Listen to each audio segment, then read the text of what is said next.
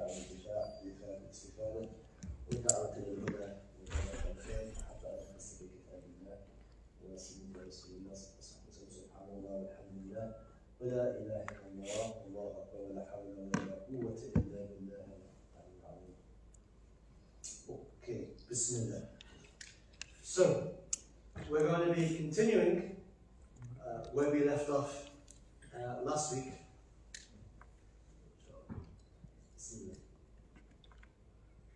So, Hassan, with what voice you have,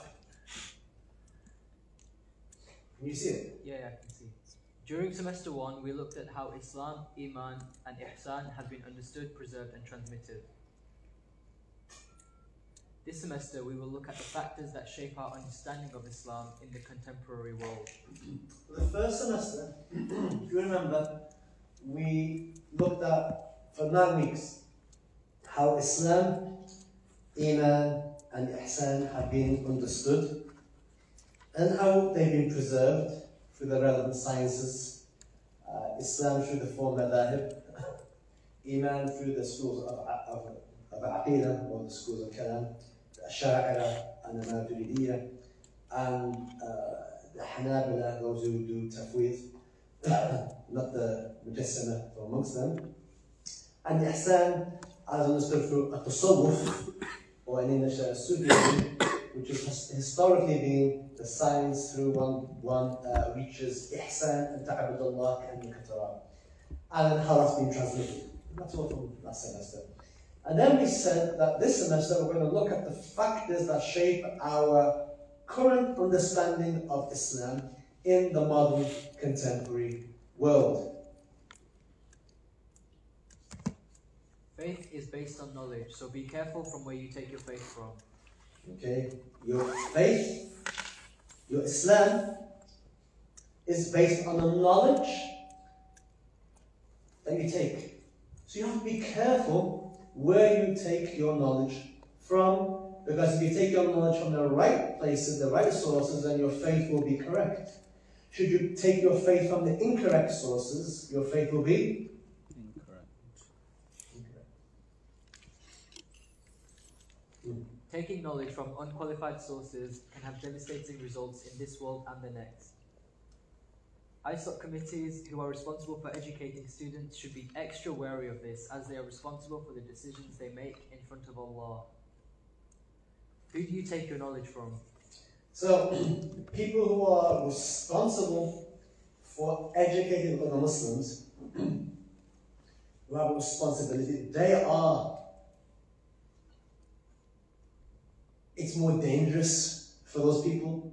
Anybody who's responsible for educating other people, if you yourself aren't educated in Islam or not sufficiently educated, then what hope is there for you to educate other people? You see. And if you're miseducated, all right, what do I mean by that? I mean that your understanding of Islam has some defects, arguably, then that's going to be passed on to other people. That's problematic. Because if you don't know who to take your knowledge from, and you're responsible for educating other people, then no longer are you kind of responsible in your maqam for yourself, which you are, but you're also responsible for other people's understanding of Islam, because you have opened the door. Now, the opposite is also true. Should you open the door of khair for people to understand their faith correctly, you also gain the reward. But the opposite is also true. If you open the wrong understanding, you gain the sin of that.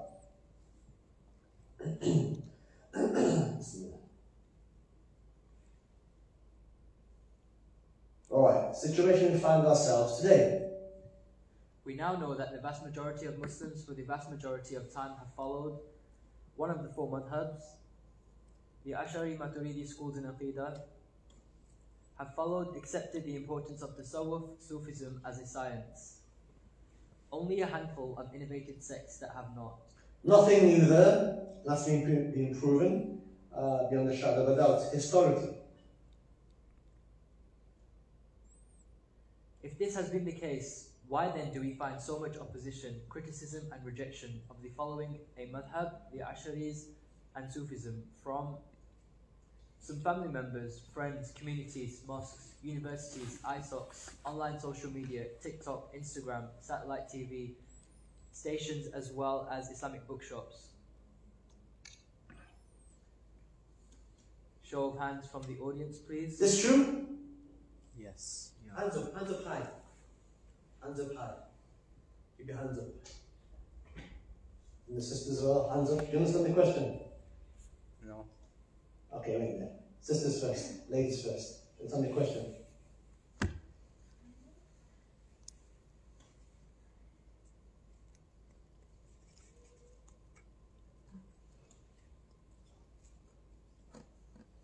We've established historically that the majority of Muslims, for the vast majority of time, have followed one of the four madhahib and have followed the Ash'ari or the Maturidi school the vast majority of time, and have followed and accepted the importance of tasawwuf. That's been proven historically. We spent 9 weeks doing that last semester. You with me so far? Question: if that has been the case, why do we find so much opposition and criticism and rejection of following a method of the Ash'ari school, an example, and Sufism, from some family members, friends, communities, mosques, universities, Islamic societies, online social media, TikTok, Instagram, satellite TV stations, mostly in Arabic, as well as some Islamic bookshops. And I'm saying, show of hands from the audience, please, if that is your experience. Back to the guys. Hands up high.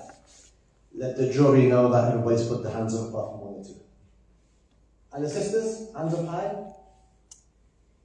Okay. 1, 2, 3, 4. About half. Okay. Azami.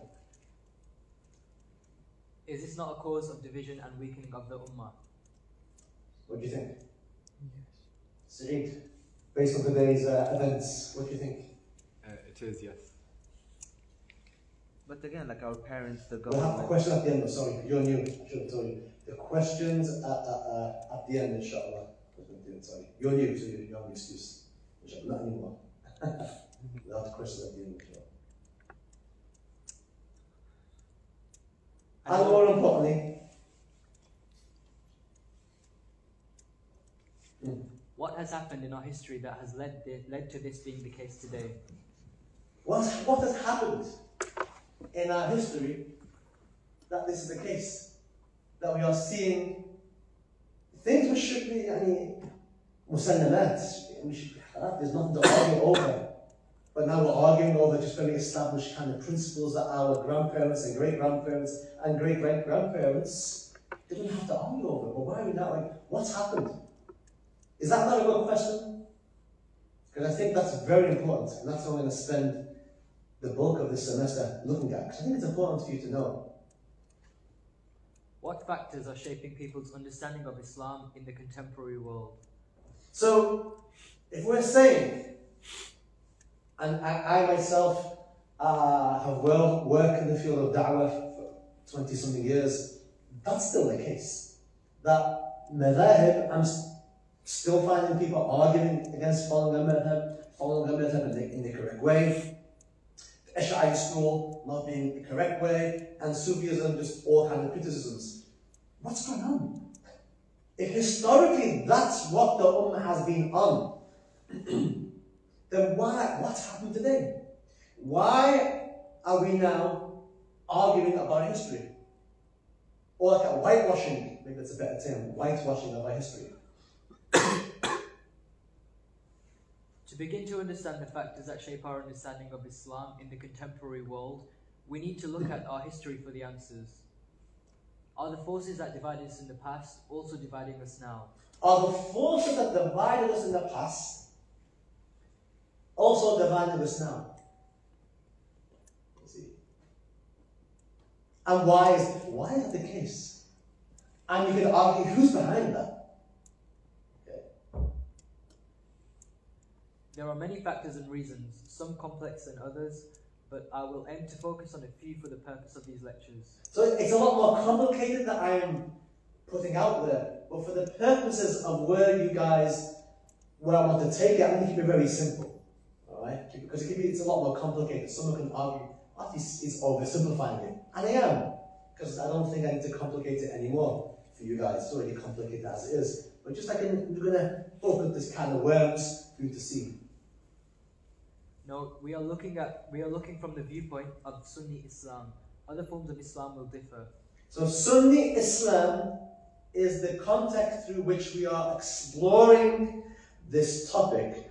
Other forms, other interpretations of Islam will differ. And we have no problem with that. But I'm specifically looking from the Sunni perspective.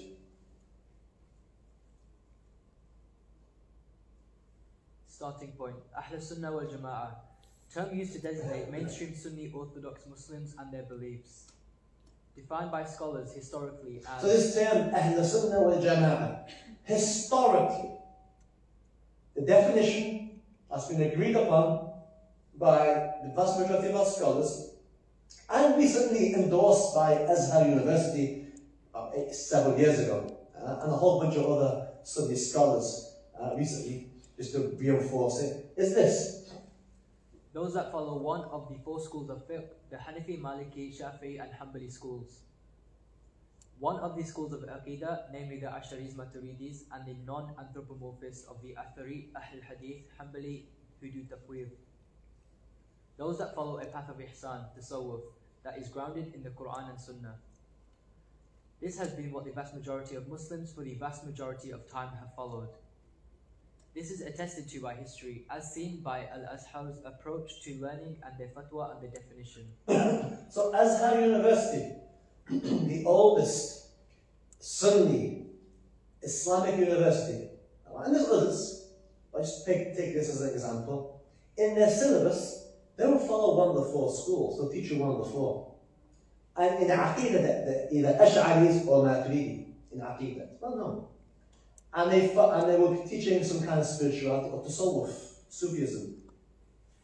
That's like the Oxford and the Cambridge and the Harvard of the Islamic world. That's the syllabus. Right? Don't believe me? Go and look for yourself. Right? So the definition of Ahl Sunnah wal Jama'ah, and this is taken from the Shafi'i school. Those who are Shafi'i should not find any fault in this if you're truly a Shafi'i, but that's the definition according to Ibn Hajar al-Haytami as a fatwa in the Shafi'i school. What is Ahl Sunnah wal Jama'ah? It's this. Focusing on leadership according to Ahl Sunnah. In this lecture, we are going to explore what Ahl Sunnah says about the position of leadership. This is known as the Imamate, Caliph, Khalifa, Amir al-Mu'mineen, leader of the faithful.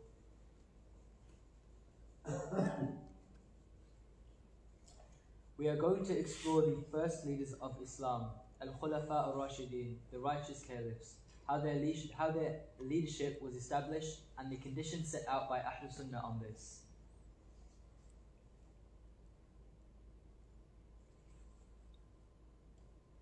Is the topic of leadership, Khulafa, Khilafa, an issue of fiqh or aqidah? What difference does it make? Right. Let me give you a minute, or a few minutes to think about that.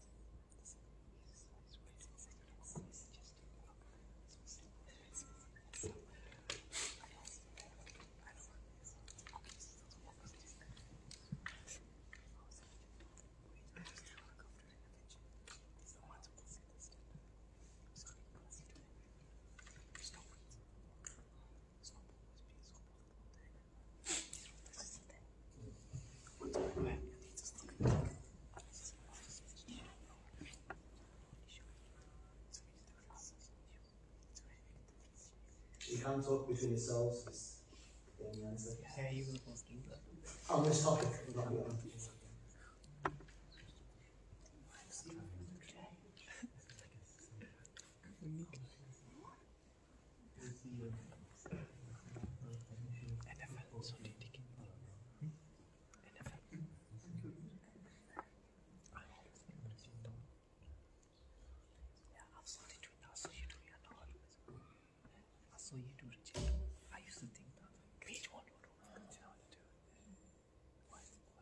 So, after much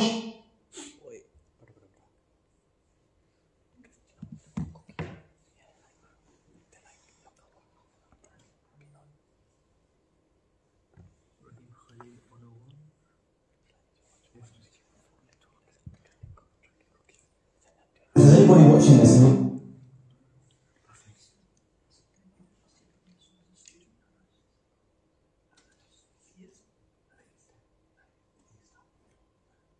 بسم الله الرحمن الرحيم الحمد لله رب العالمين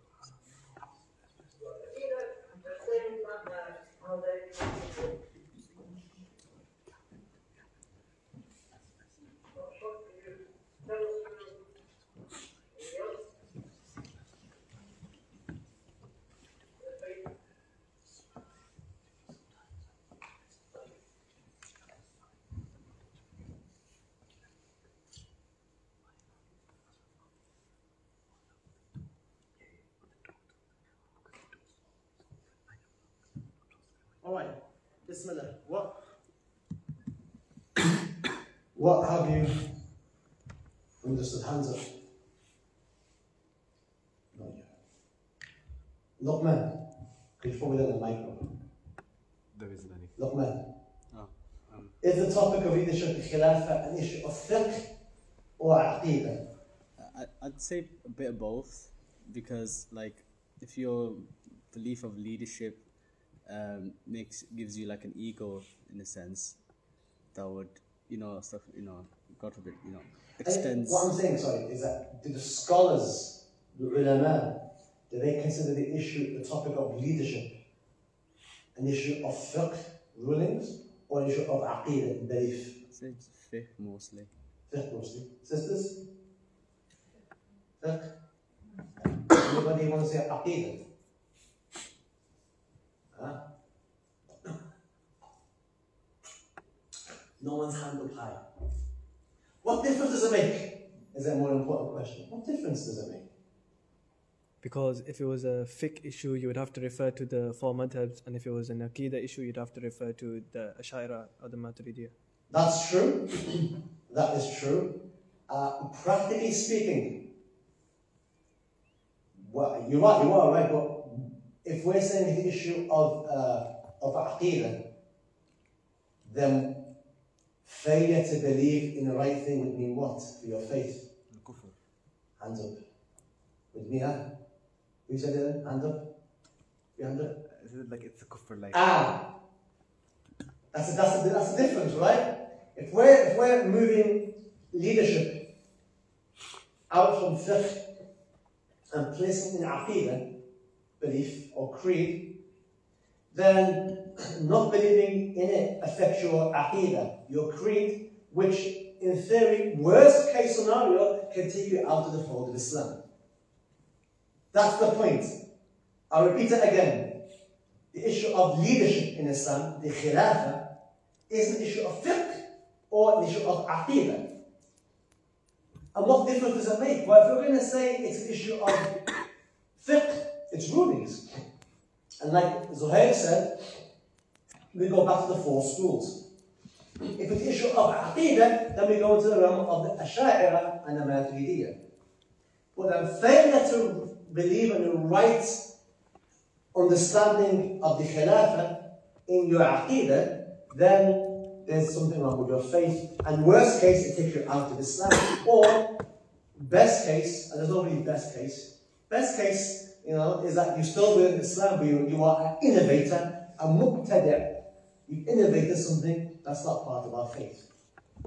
So the question remains, is an issue that the scholars of fiqh have dealt with, or the scholars of Aqidah? If you were to open up the books of the four schools, or the Shafi'i school, for example, would you find a chapter there dealing with the Khilafah, how to establish the Khilafah, how to establish a leader, the conditions of a leader, so on and so forth? Or would you find it in the books of Aqidah?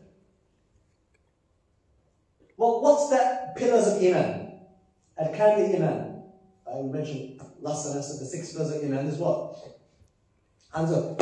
And to be with Allah. Next. Angel. And وملائكته, angels, and then?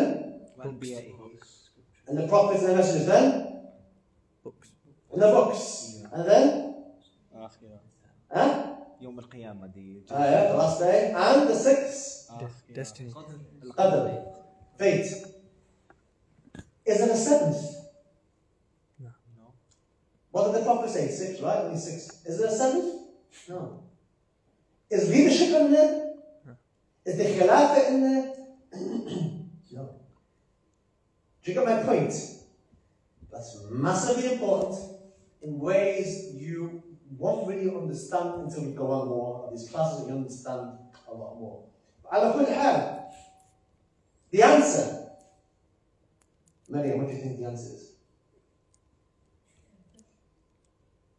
Ahl Sunnah, and I mentioned Ahl Sunnah specifically, say that it's an issue of fiqh and it's for madhahib that deal with this issue, and not an issue of aqidah, according to Ahl Sunnah wal Jama'ah. Alright? It's not an issue of aqidah. So you pick up your medium to advanced book in fiqh in Shafi'i school, for example, you'll find a whole chapter towards the end, like the reliance of the traveller, that has talking about the khilafah and governance. Right? You won't find it in the books of Aqidah, right? Except a very brief mentioning for reasons we'll explain later on throughout these classes. Hassan. Some sects have made it an issue of creed, aqidah, upon which your Islam is either valid or not. That's what Amir just said. But some sects, not Ahl Sunnah wal Jama'ah, have taken it out of fiqh and rulings and placed it in the realm of aqidah. Okay? Which the Prophet never did, sallallahu alayhi wa sallam. And therefore, your belief now can be targeted if you don't subscribe to a particular belief in who should be in charge, who's a leader, and so on and so on, and a whole bunch of other stuff. But this is where I'm going to take the direction of these classes in order to answer the question, which is what? What are the factors that are affecting our contemporary understanding of Islam? You may not see it right now, but the dots will become clear and you'll connect them very quickly for yourselves. Listen, follow. The companions of the Messenger of Allah sallallahu alaihi wasallam, the Sahaba. The Messenger of Allah sallallahu alaihi wasallam had taught his companions everything that he had been commanded to by Allah. The Sahaba had seen the highest form of human perfection in his sallallahu alaihi wasallam's example as a teacher, father, military and political leader, husband, and most of all, a prophet. Future lectures next year will focus on this in detail. Inshallah. Naturally, the Sahaba who lived, travelled and sat with him sallallahu alaihi wasallam, in times of difficulty and ease all absorbed some of his qualities. As a result, Ahl Sunnah say that the companions reached the highest levels of human perfection outside of prophecy and messengerhood.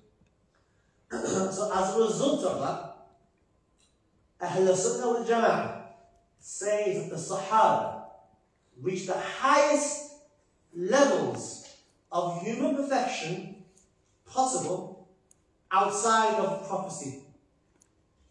They weren't prophets. Alright? Prophets have a whole rank in themselves. Outside of prophecy, outside of the prophets and the messengers, the highest rank were the Sahaba. That's what the Sunni Aqidah believes in.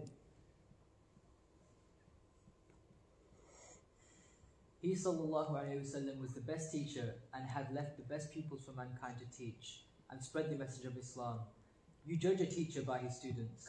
So the Sahaba, the Prophet left the best teachers to teach us. Alright?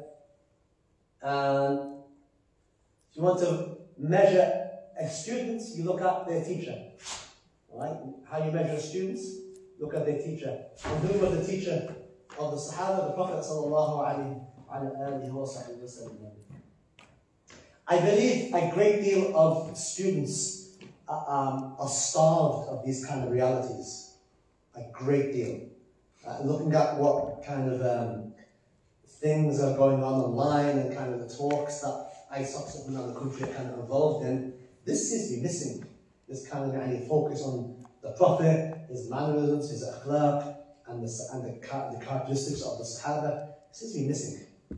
That's what I'm seeing up and down the country. I think it's really at a very deep spiritual level, I don't see this.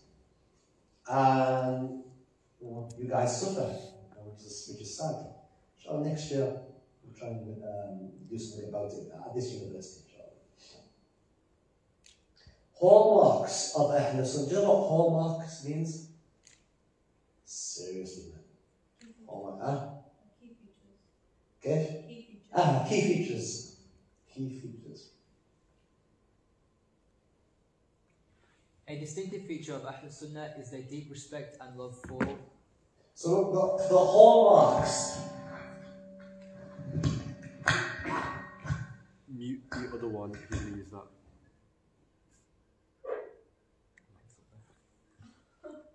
Better? Is it better? Oh. I'll sort it in the second part. No worries. The hallmarks, or as many have said, the key features of the Ahlul Sunnah wal Jama'ah, with regard to this topic, is their deep respect and love for all the companions of the Messenger sallallahu alayhi wa sallam. Nothing new, right?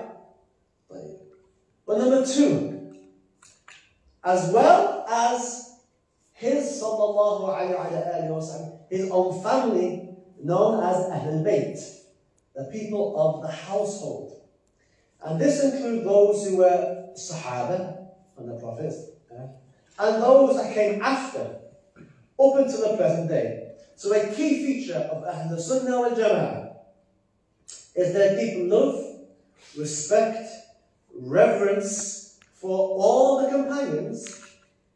And the reality number two is in number one, right? Somewhat, you can argue. But number two actually broadens it, the Ahlul Bayt, the family of the Prophet sallallahu alaihi wasallam, those who were Sahaba and those that came after, Ahlul Sunnah wal Jama'ah. In their works, in their tradition of 1,000 years, you will find that they have a love for all the Sahaba and they have a love for the Ahlul Bayt. These two things are in balance. This is massively important going forward. Because what you're going to find in this day and age, you'll find some people will place emphasis on one while not talking about the other, and vice versa. So there's an imbalance. But Ahlul Sunnah wal Jama'ah, these two are 50-50. Two wings of the same bird. We're going to move on, inshallah. The slides will be available. Is Jubair here? No. Bismillah. The merit of the companions. Allah had chosen the best people to be the companions of His Messenger sallallahu alaihi wasallam. Great examples such as Abu Bakr, Umar, Uthman, Ali, Khadija, Aisha, Bilal, Zubair, Talha, Muawiyah, Ibn Abbas, etc. As children, we grow up hearing about them. in khutbahs, books, lectures, etc. We refer to the Messenger's wives as the mothers of the believers. Consequently, Ahlul Sunnah will say, "May Allah be pleased with them," whenever their names are mentioned. Radiyallahu anhu, anha, anhuma, anhum. Some of them were closer to the Messenger of Allah sallallahu alaihi wasallam than others.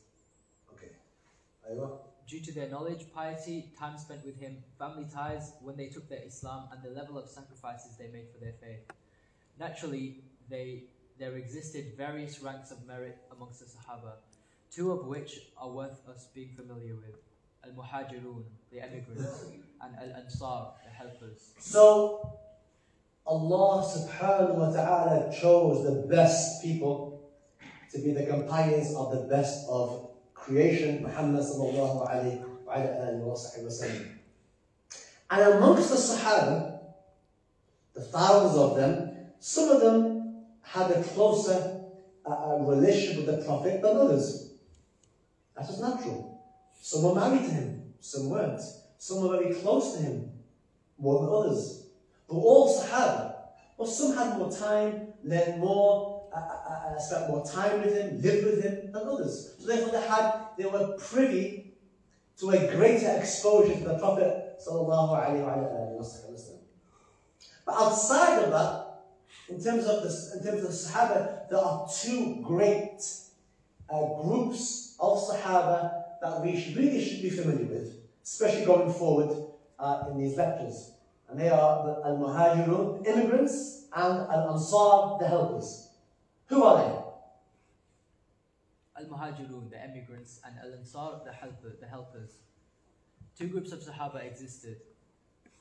The Muhajirun, those that emigrated from Mecca to Medina due to the persecution, were from the tribe of the Quraysh.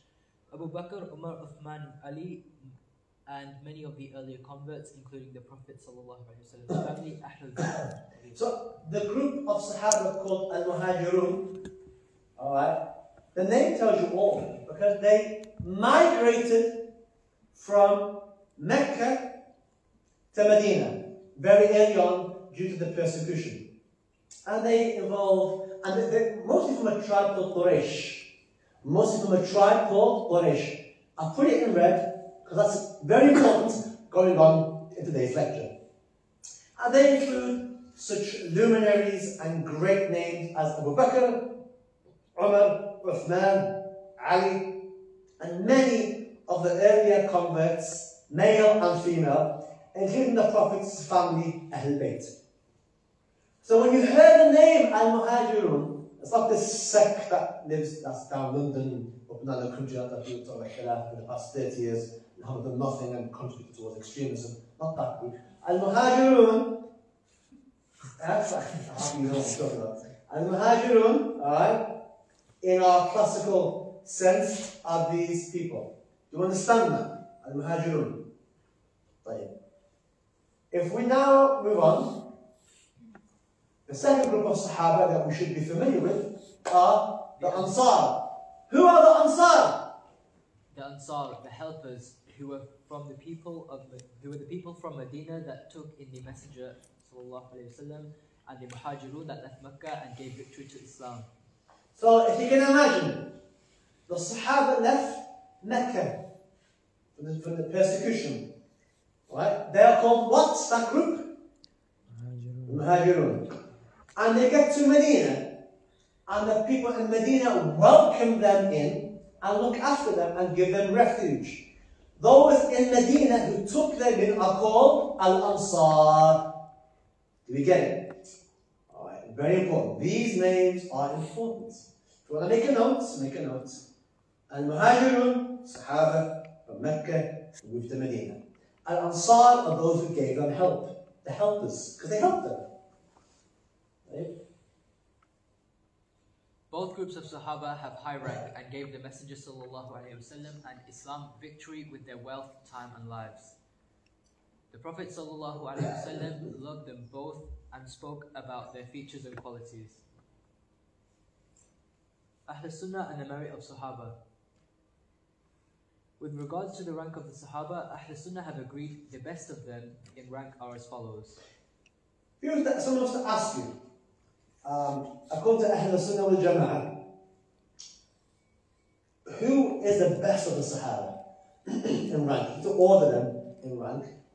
The traditional classical works of Aqidah, the Ash'a'ira and the Maturidiyya, for example, will have them laid out like this. Number 1, the 4 caliphs, Abu Bakr, Umar, Uthman and Ali. This is in order of merit. The 10 Sahaba that have been told that they are from the inhabitants of heaven. Al-Ashr al-Bashirin, those 10 Sahaba who the Prophet sallallahu alayhi wa sallam told, you are from Jannah, you're going to heaven, with 10 of them. The participants in the Battle of Badr. 313. The participants of the Battle of Uhud. Those who gave allegiance, bay'ah. The rest of the Sahaba. And that's taken from a book called Tarikh al-Khulafa by Imam al-Suyuti. I'm aware there is a translation. I don't know how good that translation is. Wallah alam, I have got the Arabic book of it, inshallah. So, who's at the top of the Sahaba then, in terms of merit? According to the information we have and what was understood from the Prophet's indicating in terms of the best of Sahaba, we take that, who is the best at the top? In terms of outwardly, from what we know, it'd be who? At the top of all that list, who's number 1? Right at the top? Abu Bakr. Abu Bakr, may Allah be pleased with him. And then Umar, then Uthman, and then Sayyidina Ali. Okay? That's the classical Sunni Orthodox position. Again, some forms of Islam will differ. But we're not talking about them, we're talking about Sunni Orthodox. The greatest disaster the Ummah faced. Bismillah, let me ask you a question. If I was to ask you, what was the greatest, or is the greatest disaster the Ummah ever faced? Sisters, the greatest disaster. Sister with a blue bottle. What do you think the greatest disaster? There's too many to pick from. What do you think the greatest disaster this Ummah has ever faced? What's your name, sorry? Malika. What do you think?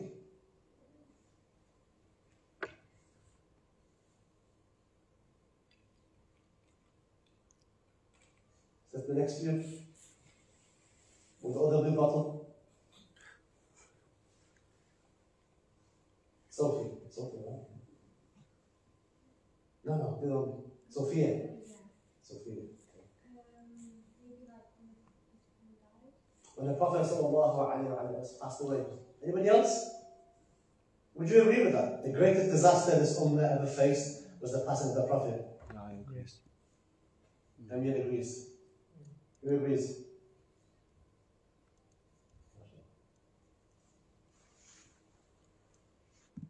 Listen. The death of the Messenger ﷺ was the greatest disaster that the Ummah had faced. Historically, when the charismatic founder of a new religion dies, that religion usually suffers a severe crisis of authority because the founder's inspiration or direct tie with God is lost. Can you imagine that? There's a hadith, especially in the Riyadh al-Salihin, in which the Sahaba are saying they realize that their connection to heaven's gone. The direct link to Allah subhanahu wa ta'ala is gone. The message from the heavens coming down to the earth is finished. When the Prophet passed away, sallallahu alayhi wa sallam, the direct contact to Allah in terms of divine revelation is finished. No more divine revelation. There's no more specific guidance from Allah subhanahu wa ta'ala. It's finished. What's there is there. That's been a disaster, right? Because then we're kind of, well, what we've got is enough. But it is a disaster. The Prophet passed away, sallallahu alayhi wa sallam. Because we know that the Sahaba didn't really think that was going to happen. As we know from Umar ibn Khattab's response. Most small new religions collapse as a result, or continue in a weakened form, only to vanish later. This was not the case with Islam. Why? Why? Maryam. Sister, one next to Maryam. What's your name? Asma. Why? What do you think? Alright, okay. It's taught to a lot of people. But you can argue fascism or what else is it? Communism was taught to a lot of people. That's kind of died out somewhat. Luqman. Because Allah said that He's going to preserve Islam. Okay. إِنَّا نَحْنُ نَزَّلْنَا ذِكْرًا وَإِنَّا لَهُ لَحَافِظُونَ. Allah has promised to preserve this deen. And preserve this deen, He, subhanahu wa ta'ala, Jalla Jalaluhu, has. Why? Why was that the case? Let's mention that. Islam is the last revealed religion, and Allah has promised to preserve it, as Luqman correctly said. طيب. How do we now overcome the disaster which is the passing of the Prophet sallallahu alaihi wasallam? Can you imagine now? The Prophet's no longer there. Who's in charge? Who do we go to now for guidance? Who's the authority? You see. And that's what faced the Sahaba. How they overcame this disaster, and what you see, and the way to look at this part of history is that Allah is preserving this deen. So that's the way to really look at it. According to Ahl Sunnah, the Prophet ﷺ had not appointed a particular leader, Imam, Caliph, by name to succeed him after his death. I've put this in bold because it's such a vital point that distinguishes Ahl Sunnah wal Jama'ah from other interpretations or other sects of Islam. This is very key.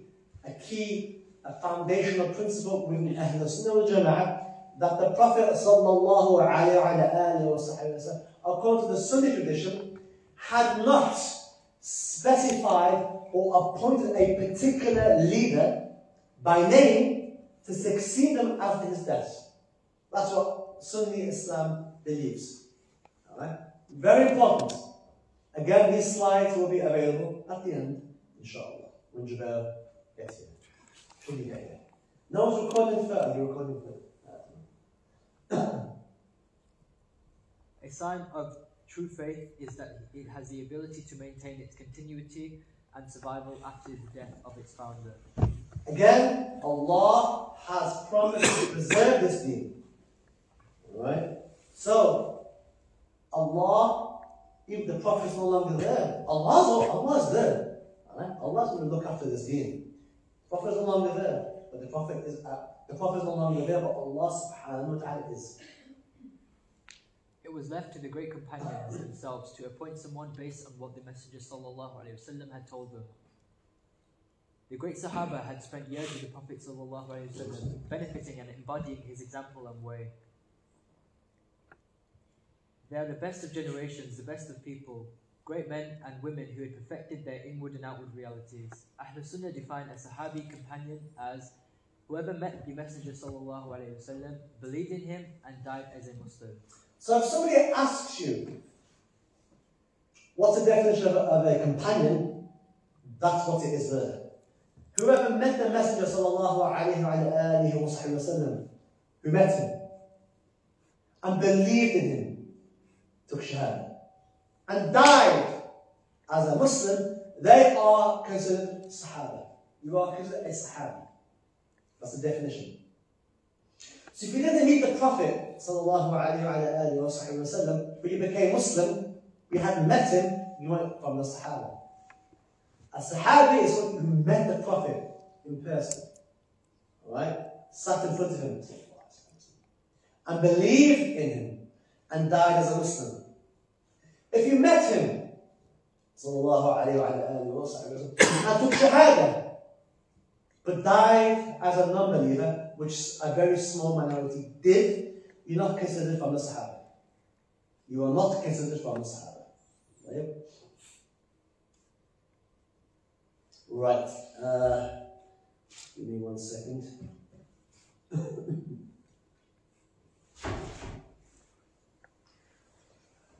أهلا وسهلا يا مرحبا السلام عليكم.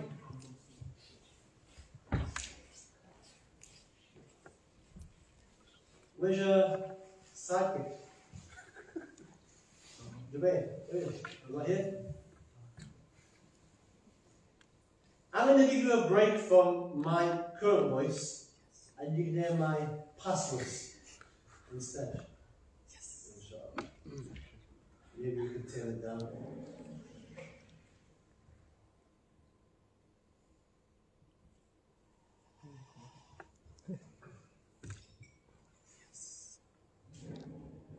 Okay. Just bear with me while I find the right.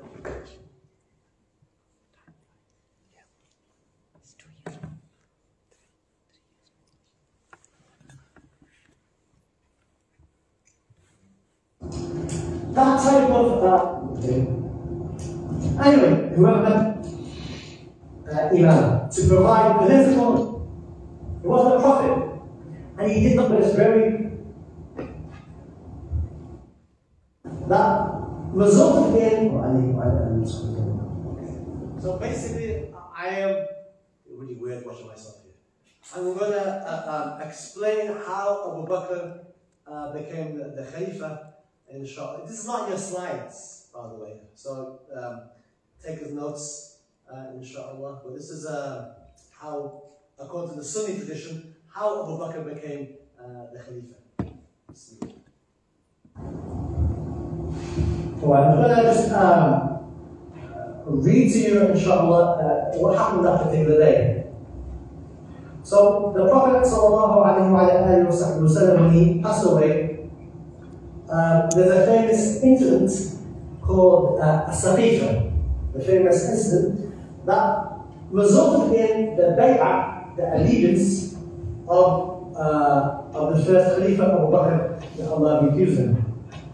And Umar ibn Khattab describes what happened many years later when he becomes the Khalifa.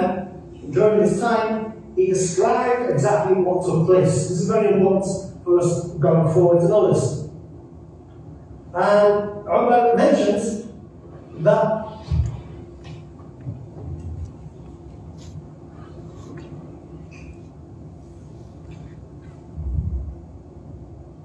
when that the Ansar, who are the Ansar? The helpers. The helpers, and they're from Medina. That the Ansar had gathered in a particular place after the death of the Prophet, very early on. I mean, at this point, the Prophet is now being, his body is being prepared for the burial. Okay, and those who are preparing his burial are his family. Ali, Ibn Abi Talib, and the household. Okay, Ali, as we know, was married to the Prophet's daughter, Fatima al-Zahra, who still later on. But the Ansar were gathered, and with the purpose of electing who's going to be the leader. Okay? And the issue here was that when Umar ibn Khattab heard about this and it came to his attention, he knew, and as well as all the Sahaba from immigrants in Muhajirin, that the Prophet ﷺ has specifically mentioned that the leaders or the imams al-imam are from Quraysh. It's hadith, sahih hadith. When the Prophet is saying, or did say, that the leaders are from Quraysh, which indicates that the leader is from Quraysh, and Quraysh is a tribe from the Muhajirin. When the Sahaba, this is a very difficult time, the Prophet just passed away. Umar ibn Khattab, when he heard that the Prophet passed away, when news came to him, he took a sword out and said, anybody say the Prophet is dead, I'm going to chop the head off. Okay, so all these emotions going through their minds. Okay? But at this time, I know that Abu Bakr, who knows what Abu Bakr did? At that particular moment in time, Abu Bakr then mentioned the verse of Quran that he who worshipped Allah. Know that Allah, but he who worshipped the Prophet Muhammad, know that he's dead. And he worshipped Allah, know that Allah is living, not dead.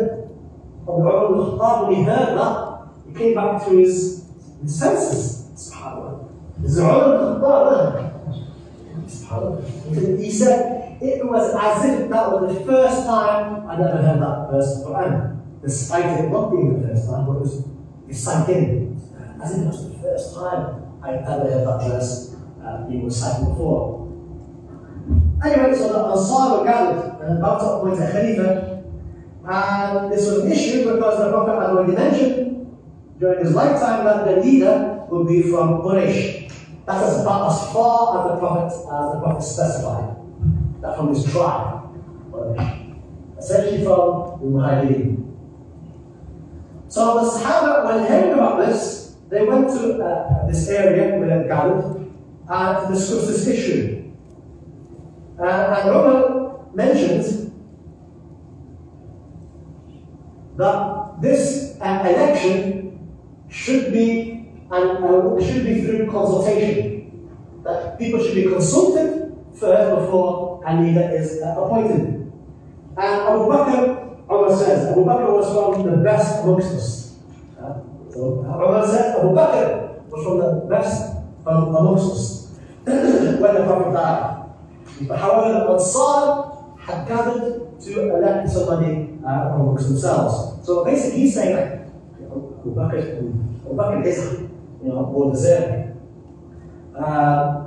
So the Muhajirin gather in this place, and they go and they find the Ansar. Allah be pleased with them all. And Umar said that amongst the Ansar is a particular companion called Sa'd ibn Ubadah. And Umar comes in with the rest of the Sahaba, and he finds the other Sahaba now. There's a particular companion called Sa'd ibn Ubadah who's giving a speech. And basically saying why he thinks he himself should be the leader. Understand that there was no way, this is the first time they're doing this. Alright? First time, it's never been done before. So they kind of had ways of electing leaders before, they kind of used some of these ways that they had before. So Sa'ad ibn Ubadah now is giving a speech, and he's praising the Ansar, people of Medina, and saying that how they perhaps are more deserving of the leader coming from amongst themselves, obviously indicating himself in that process. And that the Muhajirin, those who emigrated, that, yes, they're great, but we have a greater right. Okay? And Umar says, I have heard a beautiful speech. Okay, beautiful. And Umar says, I'm about to get up and say it. Right? Umar, then Abu Bakr says, ala rislika, which a classical way means relax, sit down. So then Umar, mashallah. So you can already see now, you can already see it in leadership skills, leaders coming out now. And Umar says, Abu Bakr spoke, and it was better than my speech. It was better. Obviously, Umar's speech, you're going to find out what he was going to say. So Abu Bakr spoke better than me. And by Allah, there was nothing that I had prepared and that I liked, okay, except that Abu Bakr mentioned it. In other words, everything I wanted to say, Abu Bakr said it, I'm better. So understand what's going down. The Ansar, or the Sahaba are gathered, not all of them. Because obviously, the household of the Prophet, Ali and the rest, are praying the Prophet Muhammad, the burial, they're taking care of that. So they are not there at this very important time. But here now, the Ansar are saying, look, leadership, we think that we're more deserving of leadership. And Abu Bakr and the Muhajirin know the hadith that the leaders are from the Muhajirin. Yes? So is that an issue or not an issue? It's an issue. Why is it an issue? We're paying attention. Why is that an issue to begin with? Because the Ansar they want to elect someone amongst them despite knowing this hadith from Quraysh. Well, maybe they didn't lie. The point is that Abu Bakr and the Sahaba knew the Prophet specified the leader would be from this tribe. Quraysh, big tribe over there. Right? But here now, the issue now is that Umar and Abu Bakr and other Sahaba say, if we let this go ahead, this is not how the Prophet wanted it. This is not how the Prophet wanted it. Either we remain silent and go with it, and then we disobey the Prophet already. Or we go along with it, hating it, and that's a problem, because we can't agree with it, we can't go ahead and leave it at disagreeing with. Or we go to fight with them. That's not the way of the Sahaba either. Can you imagine all this is going on right now? At the same time, the Prophet is dead amongst them. That emotion that people. But look at Abu Bakr. Right? Hopefully, that clarify this particular moment, the context. Abu Bakr says, he gets up. Abu Bakr says, Ya Sa'ad ibn Ubadah. What? And they're all brothers, they're all together. These are all Sahaba, these people who lived, died, they lost family with each other, they fought against good times, bad times. These people with each other all the time. Abu Bakr said, what you have said, Sa'ad ibn Ubadah, is correct in regards to your tribes and to yourselves. And no one knows this better than Quraysh. Like, yeah, you understand what you guys did for us. Yeah, we appreciate it, Allah. And your merits will remain to the end of time. People will sing your praises for the environment. So they took in the Prophet and the Sahaba from Mecca. Nobody else did. And to this day, Medina is called Medina. Alright? And he said, your rank and your position is preserved forever. Not ever going to change them. So he's praised them, he's endorsed them, but then he says, however, the Prophet specifically mentioned that this affair, leadership is from Quraysh. And they are the most middle awsat of the Arabs in lineage. And Abu Bakr says, okay, amazing. Abu Bakr says, and I'll pick two from them, and who to choose. Amazing, right? You just ponder on that. What could have gone wrong? Had the wrong thing been said, or it's been said in the wrong way? You're saying, man, you guys, inshallah, you got the side, you took us in. Yeah, and praised, and he gave it as it is. It is what it is. But then he said, the Prophet, he said that this leadership comes from Al-Mahdiyin. And then he said, look, I'll bring two. And you speak between yourself or pick. He didn't say himself. He did not say himself. He said you pick. So, obviously he's picked two people. So Umar, this is many years later, Umar saying, all of a sudden my hand is being pushed forward. He said, wow, me? And Ibn Ubaydullah bin Jarrah, he was also of the two. And Umar now, in this hadith says, in this narration, Umar says, everything Abu Bakr said was excellent. And the only thing I hated was this last part, he's pushing me forward. To me, like, that was my agenda. That's not what I wanted. And in my head, I wanted Abu Bakr. Here's Abu Bakr pushing me forward. And by the way, Ibn Ubaydullah bin Jarrah, just so you do not particularly companions, the Prophet referred to him as Ameen of this ummah. Ameen. Who knows what Ameen means? Ameen. In Arabic. Shakhs Ameen. Trustworthy. Just to let you know who that particular companion is, because you could argue that he's been overshadowed by these great Sahaba. He was somebody who the most Ameen of the ummah, a trustworthy or the trustworthy person of this ummah. Not stupid. So Umar said there was nothing I dislike from what you said. I say this last part. I would have preferred. This is Umar. This is important, right? These things massively important going forward. Umar said, I would have preferred that my neck was cut, my head was chopped off, rather than being put in this position of leadership in the presence of Abu Bakr. Umar did not want it. Abu Bakr did not want it. They're pushing each other forward. So, now the Ansar, at this point, begin to get the idea. but there was still some interest amongst them in nominating someone amongst themselves. Obviously, they were convinced, but this is not ideal. Listen carefully. The Sahaba are human. Say it again. The Sahaba are human. They're human beings. They are not ma'asum, infallible. In other words, they can make mistakes. They're human. Their mistakes are greater than ours, are lesser than our mistakes. They make less mistakes than us. We make more mistakes than them because they're a higher rank. Right? They reach the higher level of perfection. Right? But they're still human beings. This is massively important. Again, they're still human beings.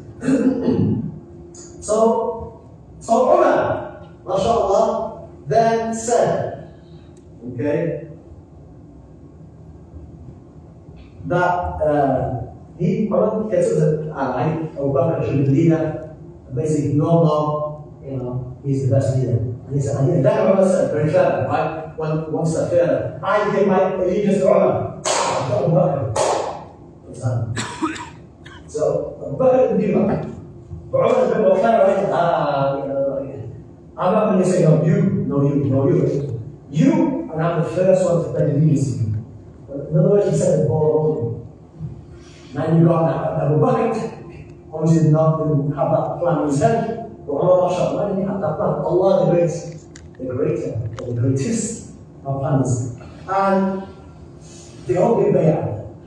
All of them. The Ansar and the Muhajirin, they all gave bay'ah. Those who were there, they all gave bay'ah. Those who argue. They realized that Abu Bakr is the greatest one amongst them. The Prophet, before he died, nominated Abu Bakr to be the Imam while he was sick. That's one of the proofs that Ahl Sunnah wal Jama'ah used for Abu Bakr. His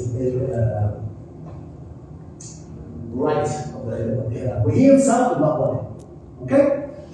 And the Sahaba, mashallah, they took that bay'ah, they all gave the allegiance.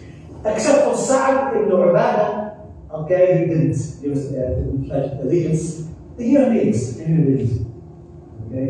Now, Umar explains, and look, this is done very, very quickly. This is very whoosh, it's like a whoosh job. You think that some of the greatest Sahaba were there. Sayyidina Ali wasn't there. All the Sahaba were there. But the way it was going down necessitated that this happened like this. That's what Umar says years later. Okay, when towards the end of this Khilafah, okay, he actually observed that this was done in a very holy state. Because what was on stake? At stake here was that Ali was being appointed, whom the Prophet did not indicate that person would be from that particular tribe. That was a big disaster. We couldn't let that happen because they were against the Prophet. So, but the idea was hurried, it was rushed, and what we take from that, the take home from that is that nobody was specified by the Prophet to be the Khalifa. That's the take home message that I wanted for you to take home. Isha has come in. Inshallah. Where's Amir? You can go to the Adhan, please. You can tell me which way the Qibla is.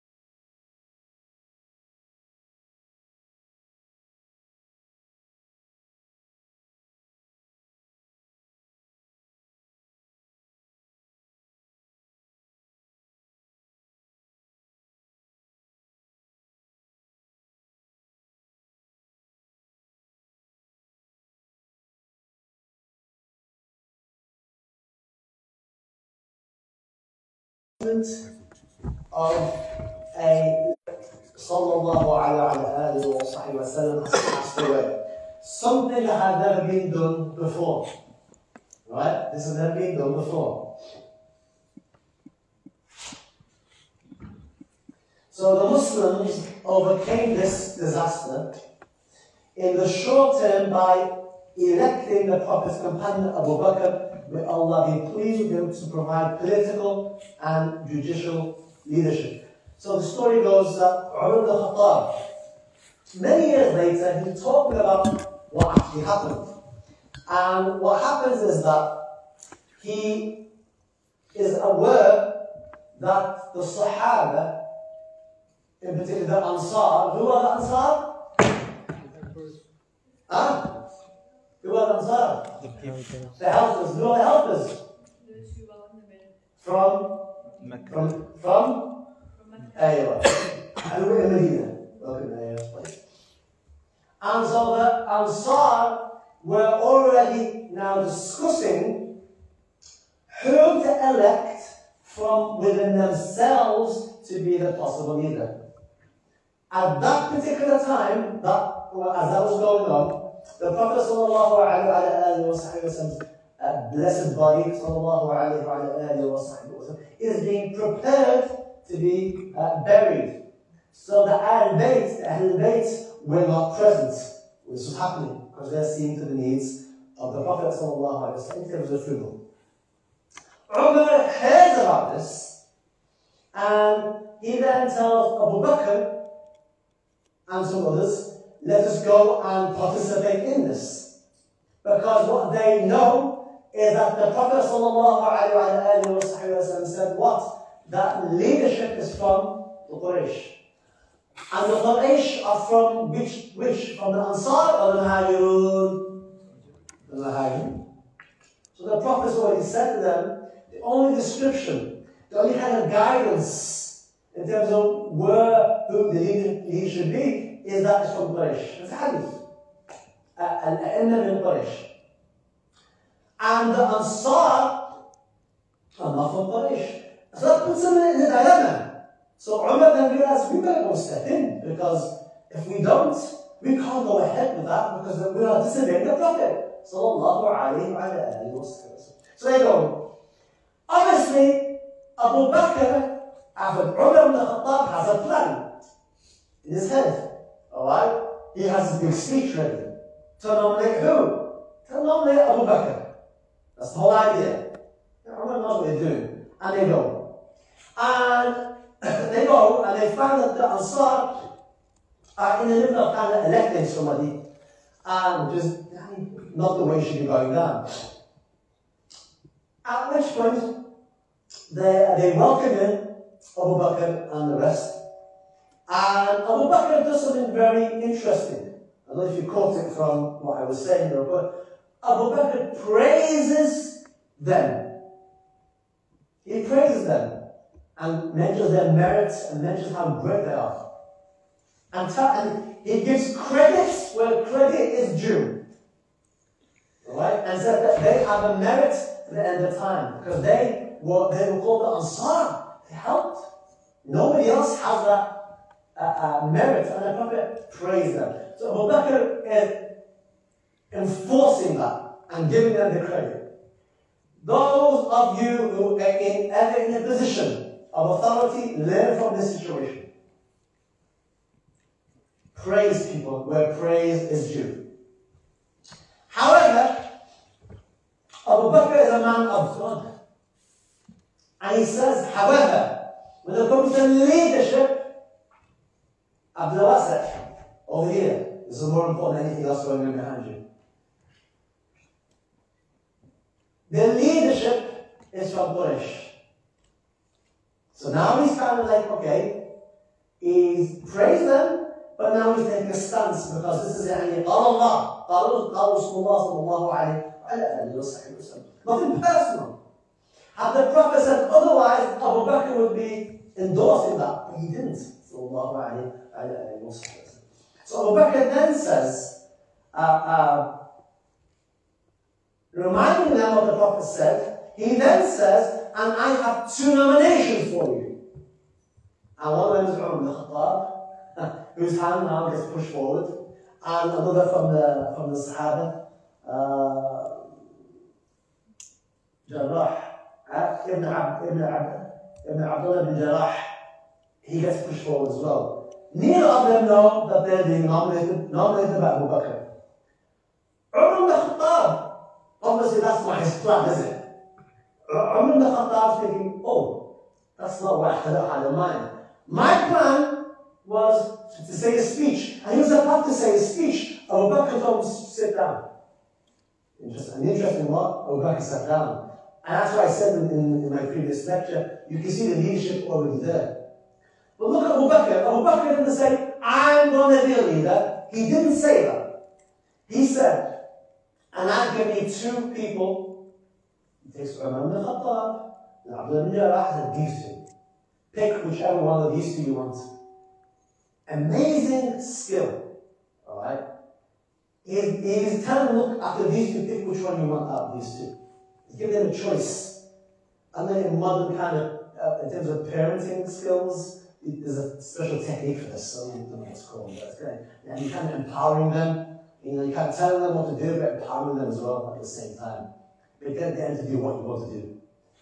Now, Umar ibn Khattab, alright, again, that's not his plan. That's not his plan. And he says, and this is many years later, he's been telling me about this story many years later, he says, I loved everything that Abu Bakr said. He praised the Ansar, he reminded them of the hadith, and kind of basically calmed everything down. Except for one thing I didn't like, when he nominated me. And Umar ibn Khattab, he says,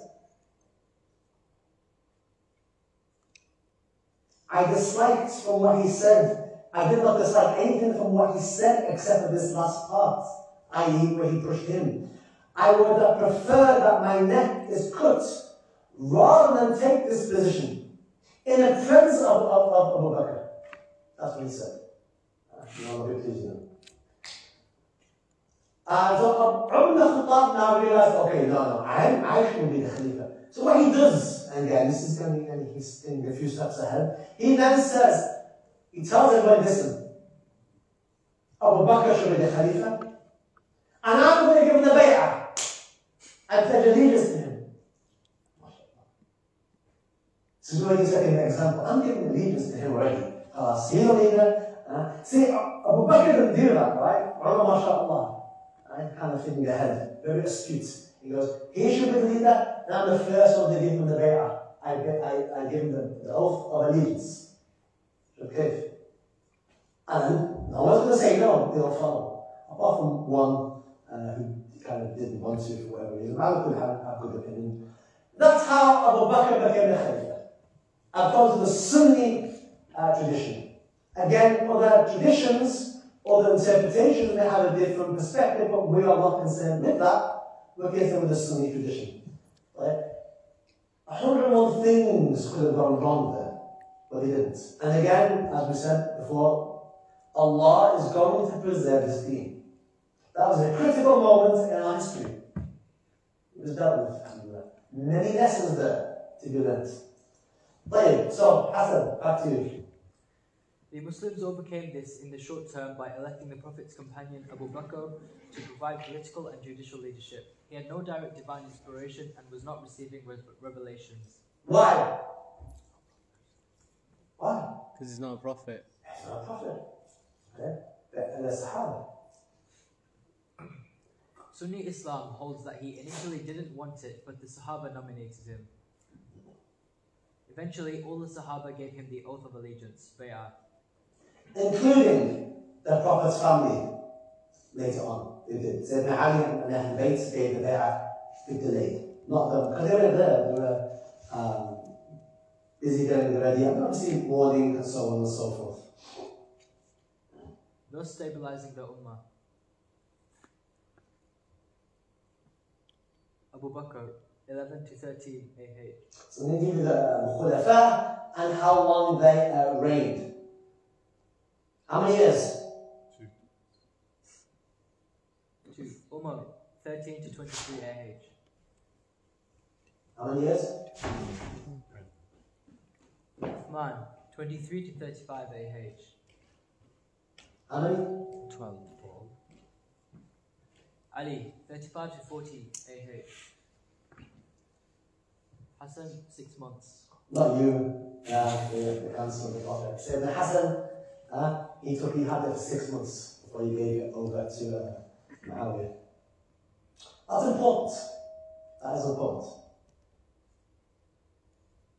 The caliphate is 30 years, then it will be kingship. Mulk. Because the Prophet ﷺ actually foretold, prophesied the length of the Khilafah, 30 years. In a hadith narrated by Ahmad, Abu Dawud, Imam Tirmidhi, and Nasai, to which Imam Nasyuti says, None were in the 30 years after the death of the Messenger ﷺ except the 4 caliphs and the days of Hassan. so the Prophet ﷺ said in this hadith, the Khilafah will be 30 years, then it will be kingship, mulk. Hassan completes the 30 years. Sayyidina Hassan completes 30 years by his term in office, if you want to call it that, for those 6 months. 30 years altogether. And then started the Umayyad dynasty, right? No. So, we are now going to talk about the merit of Sayyidina Abu Bakr. Bismillah. Hold Real name, Abdullah bin Abi Qahafa. Qahafa. How many of you knew that? Abu Bakr's name? That's his real name. Abdullah bin Abi Qahafa. Abu Bakr as-Siddiq, the truthful one, due to his belief in the Messenger ﷺ at every junction, never wavering. Met the Messenger ﷺ when he was young on the journey to Sham. Yes. People don't know that Abu Bakr was with the Prophet as a young man. When the Prophet went to Sham in a very early journey, actually on the same caravan with him, according to the books of Seerah. Freeing of slaves who were Muslim, including Bilal. Examples such as the Isra wal Miraj, their night journey. Why have I put that there? Al-Isra wal Mi'raj, which is the 27th night of Rajab, which falls on this Friday. This Friday night is the 27th night of Rajab, which the vast majority of our historians say that's the night of the Isra wal Mi'raj. I've mentioned that there is because Abu Bakr's name, the truthful one, he got that term because of his response to the kuffar. When the kuffar came to Abu Bakr and said, listen, Muhammad sallallahu alayhi wa sallam has claimed that he's gone to the land of Masjid al-Aqsa and prayed there and gone to the heavens and come back all in one night. A journey that takes many, many weeks. What do you say now, oh Abu Bakr? And he said, if that's what he said, then it's true.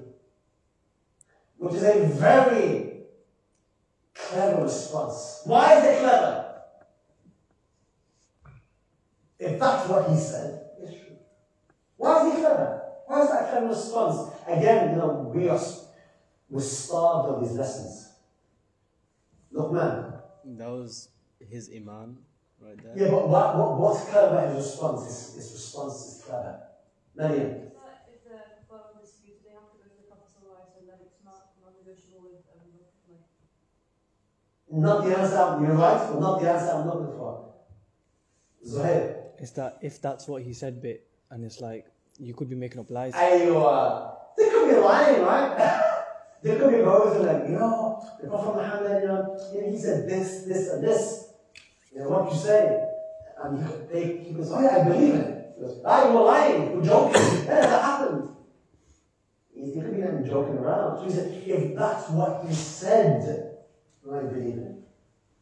Very clever response. If that's what he said, I believe it. And that's why he was given the term, the truthful one. May Allah be pleased with him. Continuing on.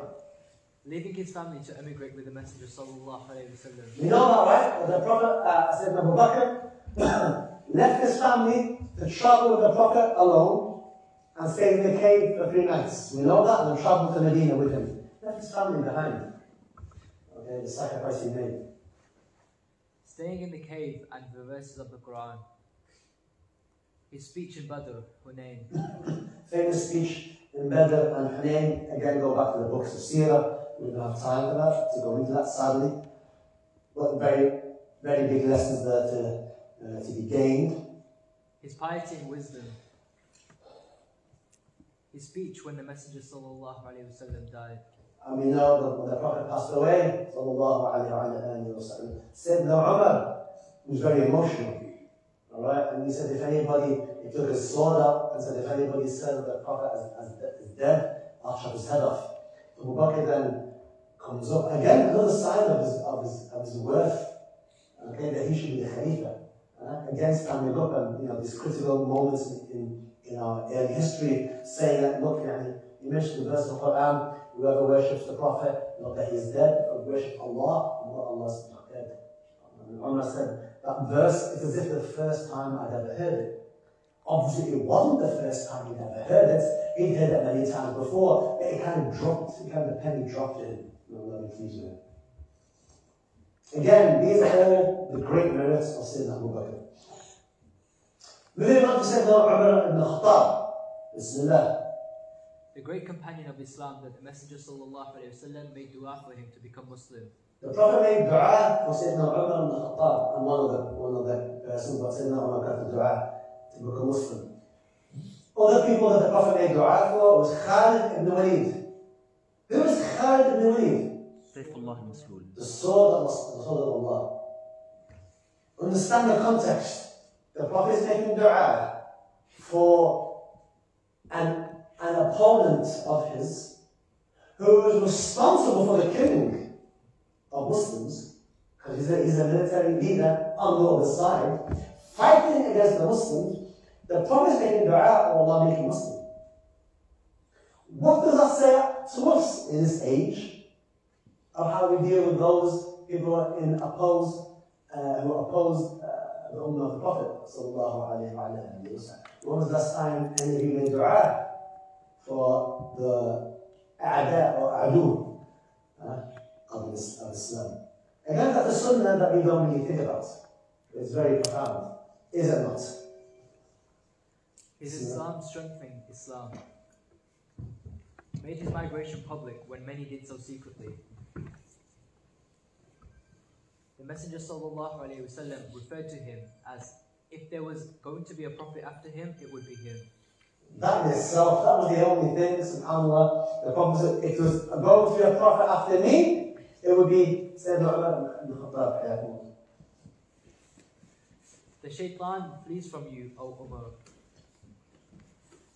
3-4 of his ideas suggested to the Messenger ﷺ were endorsed by Allah via revelation in the Quran. 3 or 4 of Umar ibn Khattab's actual suggestions were endorsed by Allah in the Quran. Revelation came down saying that the position of Sayyidina Umar ibn Khattab on this matter is in alignment with what Allah subhanahu wa ta'ala wants.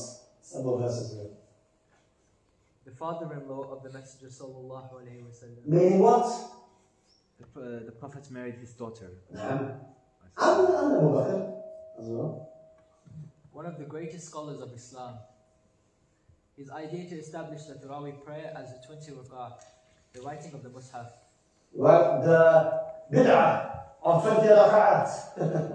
Okay, Tarawih. Okay, and the suggestion to Abu Bakr of writing the Mus'haf, compiling the Mus'haf at the time when the Qur'an, the Hufad of the Quran were dying. We mentioned that in semester 1. Many countries became Muslim during his time. The lands, the boundaries of Islam, or the lands of increased massively during his Khilafah. The borders. Masjid al-Aqsa and the Jerusalem became under Muslim rule. Established a pension system. One of the many universities strike all the time. The strikes, the union striking because of the pension system. Umar ibn Khattab invented that. That's true. Before that, I'm not aware of another system beforehand. Could be wrong, but I'm not aware. Oh, the marriage of Sayyidina Uthman. Married one of the Messenger's daughters, sallallahu alaihi wasallam. When she died, the Messenger sallallahu alaihi wasallam married him to his second daughter. Sayyidina Uthman is the only companion to have married two of the Prophet's daughters. Bil Nurayn, the one who has the two lights. His name, his nickname. Which tells you something about Sayyidina Uthman's position in the eyes of the Prophet. If the Prophet was going to marry two of his daughters to him, one passed away and he married the next, obviously with their permission, obviously. Tell you something, right? What the Prophet thinks of him.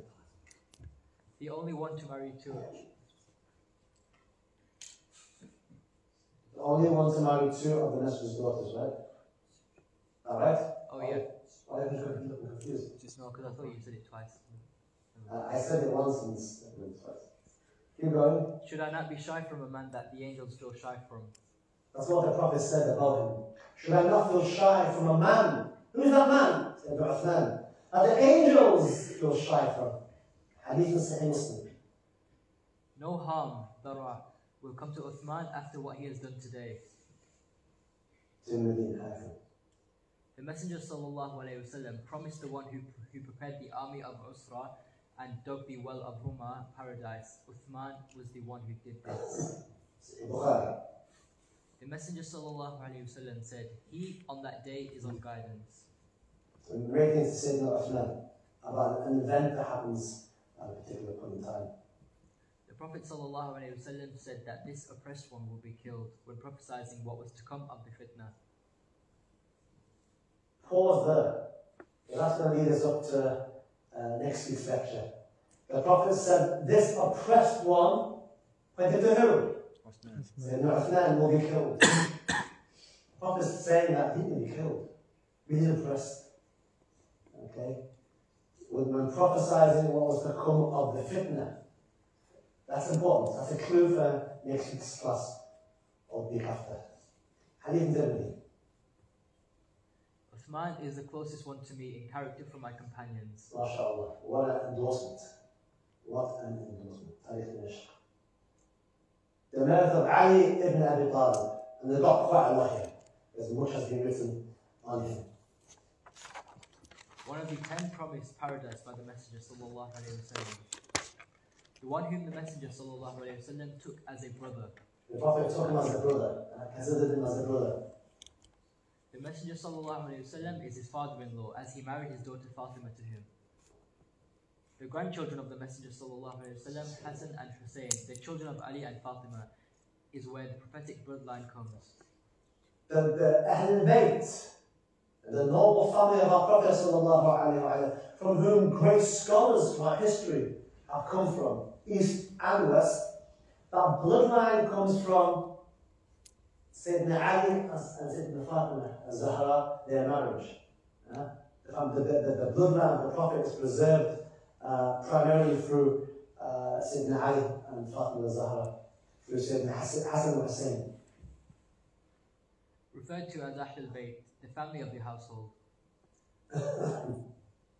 One of the early converts to Islam as a young man of 10 years. Some say that he was the first. 10 years old, imagine that. Yeah, MashaAllah. In front of all these other people, the difficulty at that time. A young man, 10 years, he took Shahada with the Prophet sallallahu alaihi wasallam. Never worshipped idols prior to his Shahada.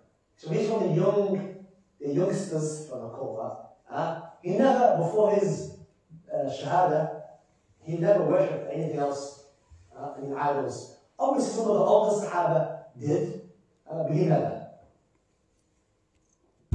A good example is Sayyidina Umar ibn Khattab. Sayyidina Umar ibn Khattab, in reflecting on previous years, he was saying that they used to have, he used to worship this deity made out of dates.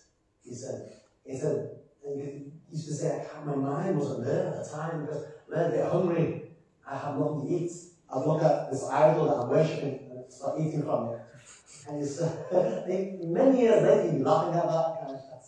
Where was my mind at that time? The point that Sayyidina Ali never did that. Ali was the one whom the Messenger ﷺ entrusted to deal with his affairs when he migrated to Medina. The Prophet ﷺ left his affairs when he left Mecca and went to Medina. He left his affairs all to Sayyidina Ali, who Sayyidina Ali slept in the bed of the Prophet when the people who were conspiring to kill the Prophet were outside his house. Who slept in the bed? Sayyidina Ali. And the Prophet told him, sleep there. SubhanAllah. Again, Sayyidina Ali takes that. And the fact that the Prophet left all his affairs to Sayyidina Ali to distribute the things that were left behind. Tell you something about Sayyidina Ali's position in the eyes of the Prophet sallallahu alaihi wasallam. He was present in all the battles except for Tabuk, where the Messenger sallallahu alaihi wasallam left in charge of Medina. The one whom the Messenger sallallahu alaihi wasallam gave the flag to at the Battle of Khaybar. I did the khutbah about last semester. Are you not satisfied that you are like me to Harun was to Musa, except that there is no prophet after me? The Prophet said to Sayyidina Ali, are you not satisfied that you, Sayyidina Ali, are to me like Harun was to Musa? You know the famous story of Musa? Sayyidina Musa asked Allah to so by his side, he put Sayyidina Harun by his side. What the Prophet is saying is that you, Sayyidina Ali, to me, are like Harun was to Musa. MashaAllah. You got it? He loves Allah and His Messenger, and Allah and His Messenger loves him. Well, that's an endorsement by itself. Just that, that's it. You got it. One of the greatest spiritual scholars of the Sahaba. One of the most courageous Sahaba on the battlefield and off it. One of the best speakers and famous for his zuhud, taking little from this world. One of a few who collected the Quran and showed it to the Messenger sallallahu alaihi wasallam. Right. We've done all that to kind of get us in the right frame of mind. The caliphate or the khilafah according to Ahl Sunnah wal Jama'ah, in terms of conditions. Conditions of the caliph. It is wajib to appoint a leader over the Muslims. The Muslims cannot have a leaderless state. There has to be someone in charge for our affairs. It's wajib. Yeah? It's obligatory to have a leader. The majority of scholars say that it must be from the tribe of the Quraysh, as the hadith of the Messenger sallallahu alaihi wasallam specifically indicate this. The imams are from Quraysh. The majority, a minority of scholars say otherwise, but the majority say that. That the appointment needs to be made by what's called Ahl al-Hilli wal-Aqd. Ahl al-Hilli wal-Aqd, a term referring to the wisest of people who hold positions of knowledge, piety, and leadership amongst people. So this, putting a person in leadership of Muslims, it's not left to every single person to kind of vote. Alright? It's left to a group of people who are knowledgeable, understand, have the best interests of society. They come and they elect somebody from amongst themselves. That's how it works. Alright? On the condition that they are wise and knowledgeable and pious. Alright? Can anybody else see something similar to this in other faiths? Yeah. Oh, Chris. Catholicism with the Pope. Yeah, with the Pope. What they do? Cardinals. They all get in this room, Yeah. alright, and they kind of, between themselves, they kind of nominate, because they're the wisest and have the best, have the most knowledge. So from amongst themselves, they nominate, and they have the chimney at the end with a particular, if you've seen that Dan Brown movie, you know what I'm talking about. I don't pretend you haven't. But we have something similar.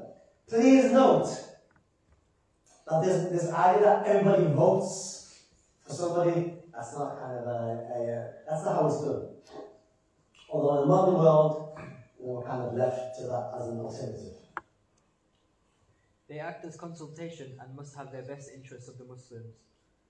They discuss the matter between themselves and they seek opinion from the wider Muslims who have knowledge and expertise. Yes, they discuss the matter between themselves and they may seek opinion from the wider Muslims who have knowledge and expertise. That's similar, and you may take some ideas, some democratic kind of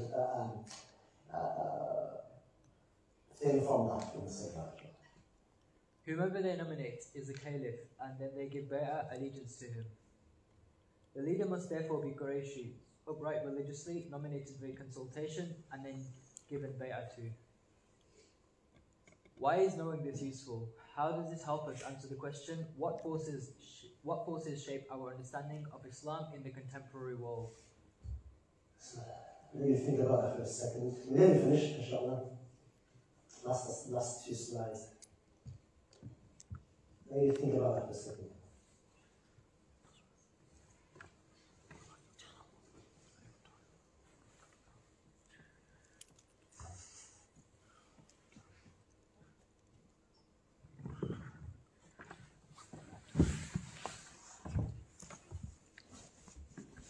Why is knowing this useful? And how does this help? What was the original question? What forces shape our understanding of Islam in the contemporary world? What's all that have to do with how we understand Islam today?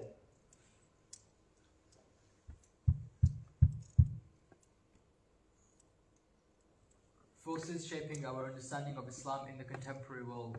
It will help us greatly to understand our modern, increasingly divided, chaotic situation if we look closely at those forces which divided us in the distant past. Why? Anybody wanna? Go ahead. Because history repeats itself. Yes. History repeats itself in ways that will become surprisingly and abundantly clear in the next few weeks. Because they are still dividing forces today, shaping and influencing our contemporary understanding of Islam today for many. Religions enjoy an initial period of unity and then descend into an increasingly bitter factionalism led by rival hierarchies. Christianity has furnished the most obvious example of this. One could add many others, including secular faiths such as Marxism. On the face of it, Islam's ability to avoid this fate is astonishing and demands careful analysis. See, Understanding the Four Madhabs. I recommend you read that article, Understanding the Four Madhabs by Abdo Hakim Murad. Excellent. Anybody in this lecture hall has not read that, please go and read that. But we will still need to explain some painful exceptions to the rule in the earliest phase of our history. We will need to explain some painful exceptions. Exceptions to what? To the unity that happened. It wasn't all unified. A lot of things happened that we're going to look at in enough detail to give you the point that we're trying to get across. The Prophet ﷺ himself had told his companions in a hadith narrated by Imam Tirmidhi that whoever among you outlives me shall see a vast dispute. The Prophet is saying, whoever amongst you outlives me, will see what?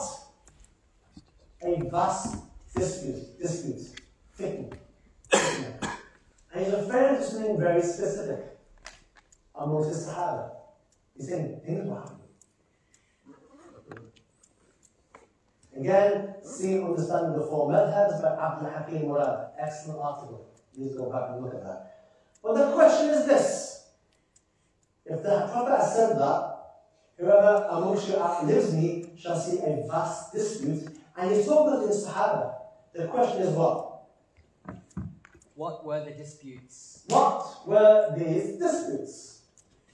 And that's where next week's class, not next week, the week after. There's no class next week, sadly, inshallah. But the week after, inshallah, should Allah will, for us to return, we will return. And we're going to look at those disputes and start to look at what happened. Because a great fitna, tribulation, began to happen around the time of the Khulafa.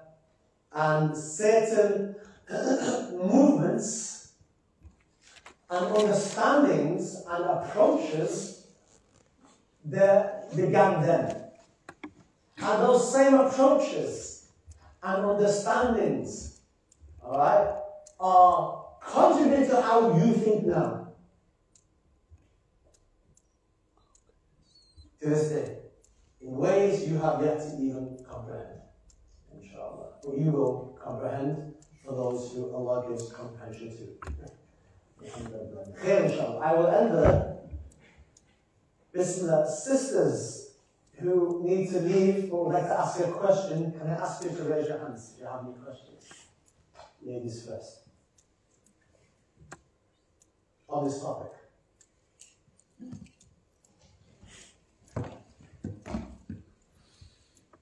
None. Alright, back to our brothers in Islam. On the slide about Uthman radiallahu ta'ala anhu, the hadith you quoted. Jubair, I've sent you this on your email. You check your email? Okay. Can you send last week's and this week's in PDF to Zuhair? You guys sort it out. I don't know why it's come up on my thing as it needs permission first. Can you send it to him? Any problems, let me know. Abdo, say. The hadith was, no harm shall be done to this because of this day. What was this day referring to? And he also said no harm on this. But then also he said no harm, but then he was harmed. So what was he referring to when he said harm? Well, I have to look back in there. Okay. I've got a lot of notes to have a look specifically. But, you know, he was Sheikh. That's not a harm, but any strict imagination.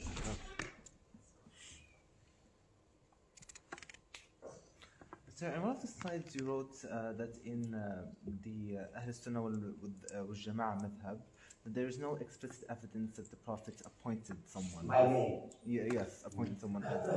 Yeah, but for example, if you look at Sahih Muslim, there is Hadith to Khaybar, which kind of alludes to the fact that maybe Ali ibn Abi Talib could have been the Khalif who should have been appointed first.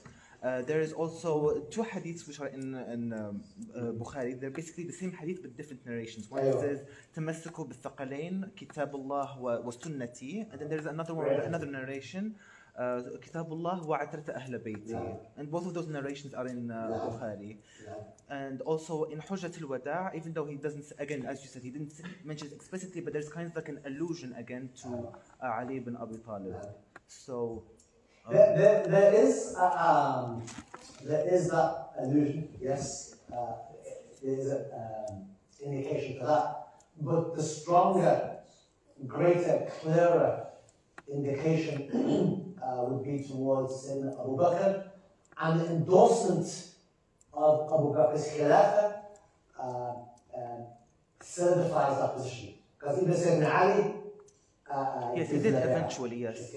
Yes, he did eventually did the bay'ah with him, but also, for example, if you look at Abu Bakr's Khilafah, Umar's Khilafah, Uthman's Khilafah, they all had consultants, and they chose Ali ibn Abi Talib as their consultant. So doesn't that show that maybe, like, I'm not trying to be sectarian here, I'm not trying to be sectarian, but... And that's why some have kind of... like I revere Umar and Abu Bakr. ما تحتاج تقول هذا يعني نحن نضمك على الأخرى. But yeah,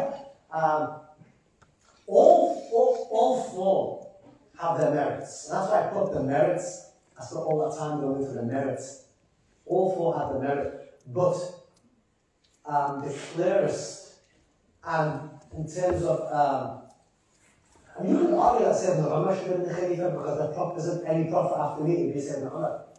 I could use that. But the Sahaba, and in terms of their endorsement, they're all unanimously endorsing Sayyidina Abu Bakr.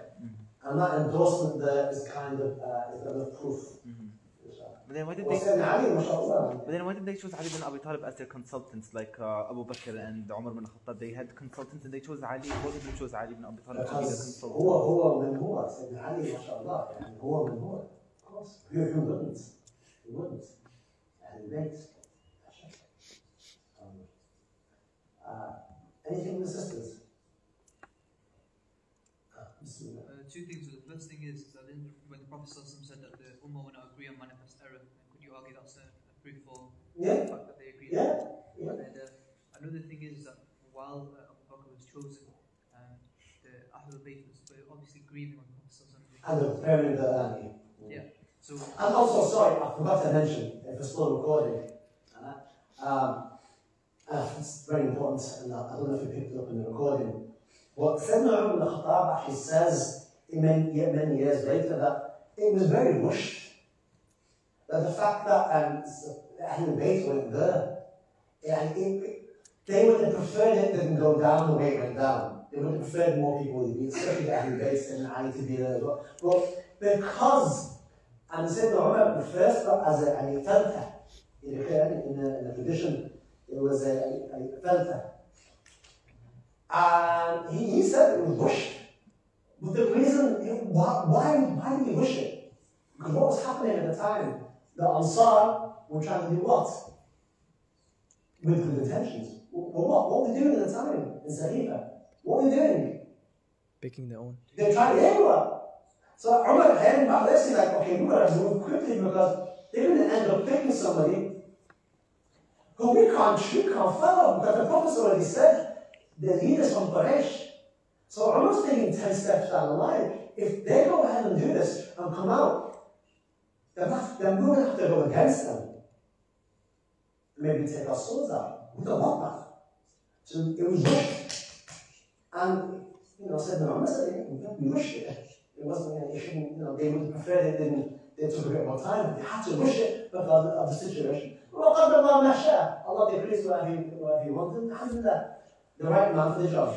Ahl Sunnah wal Jama'ah and Abu Bakr, he was the right man for the job. And his khilafah tells you that. So what was the reaction of the Ahlul Bayt when they found out that the decision was made? We'll come to that next week. Or week after. I have another question that, the Imams that Any of my sisters? the Imams that come from the Ahlul Bayt, right? We'll talk, which? I was just, for example, Imam Bakir and Sadiq. Are they Imams of Ahlul Sunnah as well? Yes, in the understanding of Ahlul Sunnah, and we're going to come back to that week after the next class after the next class. We'll go into that as well. So I have two questions. The first one is short and the second one is a bit... So the first question is Ansar. The reason they were called Ansar, is it from the word Nasara or... Okay. What's the one mean? What تكبير العيد, what do you say? الله أكبر. بدأ اللقاء. هزم الأحزاب وحده. أمام؟ So I forgot that. Never mind. But sir, isn't it also I heard, wasn't one of the reasons why they were called Ansar is because they used to be Christian, like an Ansar from Nasara? When did they convert from Wallahu alam. What I know is that Ansar, they help, Nasara, help. Wallahu alam. Okay. And so I just want to ask you the second question. So remember last time we were talking about the ultra-traditionalists or conservatives and the ultra-liberals, and how there's the ultra-liberals that are trying to kind of modernize kind of some of the religious the fatwas. Okay, so the main claim that they make when they're trying to do this is... What do you mean by modernizing fatwas? So for example, there are debates around the Arab world around, for example, equality and inheritance, for example, deleting polygamy, for example. So for example, when they talk about this, they for example bring the example of Umar ibn al-Khattab, and there are two examples. For example, in one of his years as the Khalif, there was a famine, and so he punishing thieves by amputating their hands. That's one. And then the second one is, for example, when he stopped giving a zakat to al-mu'allafati qulubuhum. And even though, like in the Quran, it says, إنما الصدقات للفقراء والمساكين والعاملين عليها والمؤلفة قلوبهم. So, and Umar ibn al-Khattab stopped giving a zakat to al-mu'allafati qulubuhum. And nobody says that he did something which is against Islam when he did either of those things. We say that he did ijtihad. So why can't we today do the same thing that Umar ibn Khattab did in the past, and work and use ijtihad to modernize our fatwas? Okay, good question, very deep question. I haven't heard of the second one about where he stopped. That I'm not, I don't have knowledge of. The one before that, when he suspended the Qasas Qad'iyad, I'm aware of that one. And that's because the conditions that allowed for Qad'iyad were not fulfilled. Now, people were du'afa and hungry, jur', and they were stealing to eat. To survive. So the had punishment there is suspended because you can't punish people who are already being punished as they are, they're starving. So that had punishment there only works in situations where it's not starving. But some would argue that if you're being lenient with people who are starving, then anyone can come and steal and say that, oh, I stole because I was starving. Like that's down to the hakim. To answer your question, who are mujtahid, he did ijtihad. Yes. Anyone that has the conditions of a mujtahid that have been agreed upon by our ummah is welcome to do ijtihad. Well, semester one, we talked about that. What are the conditions of mujtahid? We spoke about that.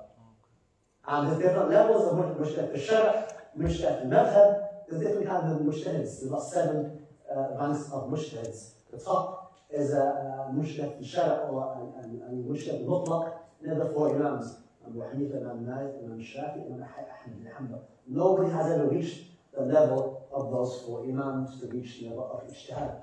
You have المجتهد في المذهب some of the great scholars of the madhab were. You have different other levels of ijtihad. The point is, should a person reach the level of a mujtahid, all the conditions that the ulama of usul have laid out, then ahlan wa sahlan tafadhal. But in this day and age you don't. And that's why you have strange fatwa. Next question. Over. Are there any living ijtihads? Mujtahids. Which one? After the 7, the 7. 8.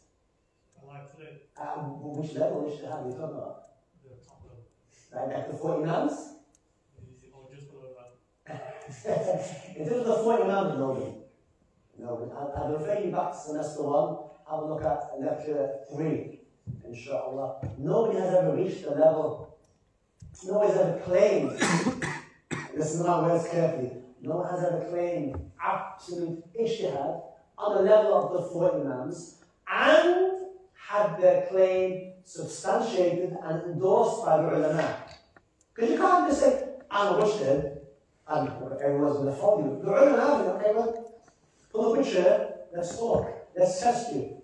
You see, and Imam Masyuti, the great Imam Masyuti of Egypt, who has written every single topic you can think of. Tafsir, Quran, Hadith, Fiqh, Arabic language. Oh my, the books he's written on, even Orientalists and people who study Islam who are not Muslim are amazed by Imam Masyuti's works. He claimed to be a mujtahid, but when he was about to be tested, he took back the claim and said no. You see, Allah. In terms of in theory, can anybody reach that? Yes. Practically speaking, the height is so dizzying, so high to reach that level that nobody has ever reached that level, and have the scholars of his time, all of them, endorse it. Yes. No, only the 4 imams. It's open to anybody who wishes to try. Anything else? Oh. You mentioned before that there are multiple like madahib that have disappeared. Yeah, there were the mujtahids at the time of the 4 imams. Are they on the same level? Yeah. But they didn't have the followers that the other 4 did. They were the mujtahids. That was a time, mashallah, other mujtahids. But their schools became extinct because they didn't have not enough followers to kind of preserve it and pass it on and to analyze it. Before imams, thousands upon thousands of scholars look at their schools. But they all know mujtahids. And like as for like the ulama coming together as for the ulama coming together in like when they come to a consensus of whether someone's a Muslim or not, like would it just be like who are the people that check? So it's like where are they on that?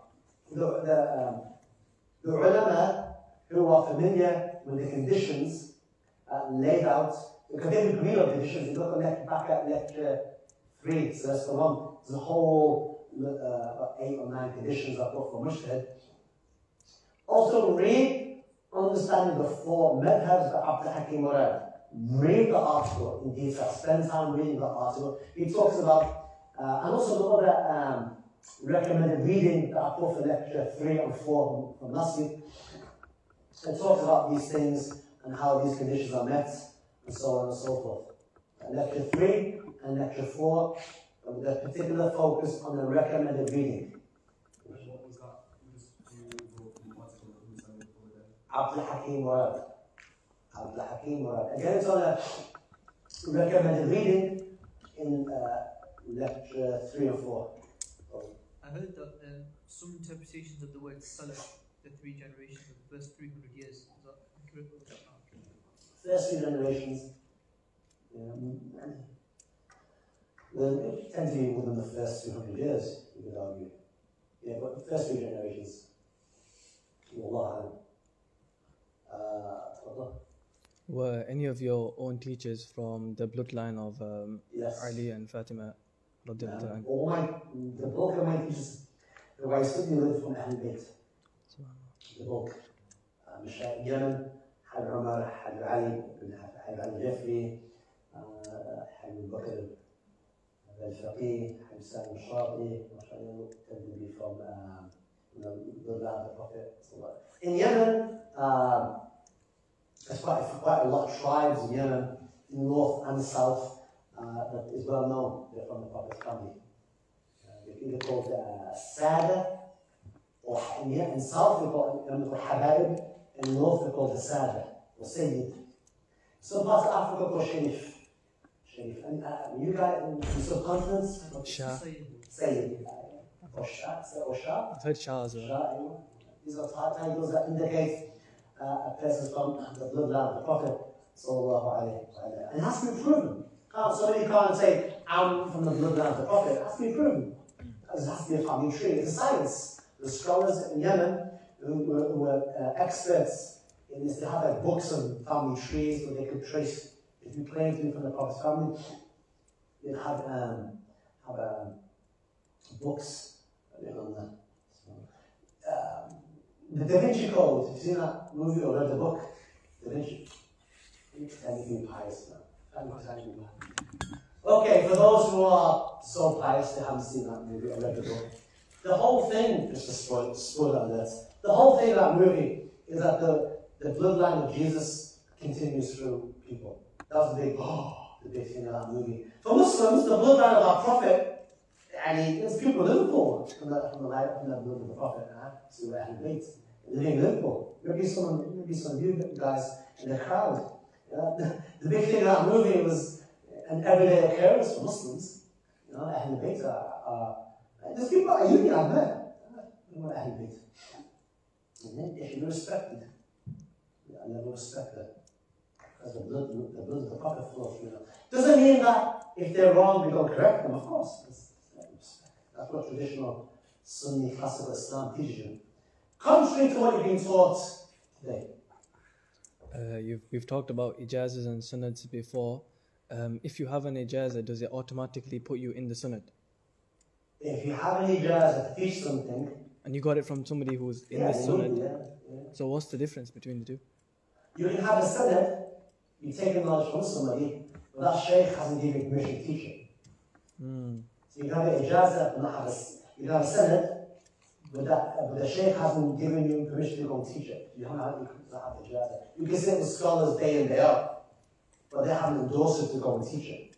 You're connected, you haven't endorsement to go and teach.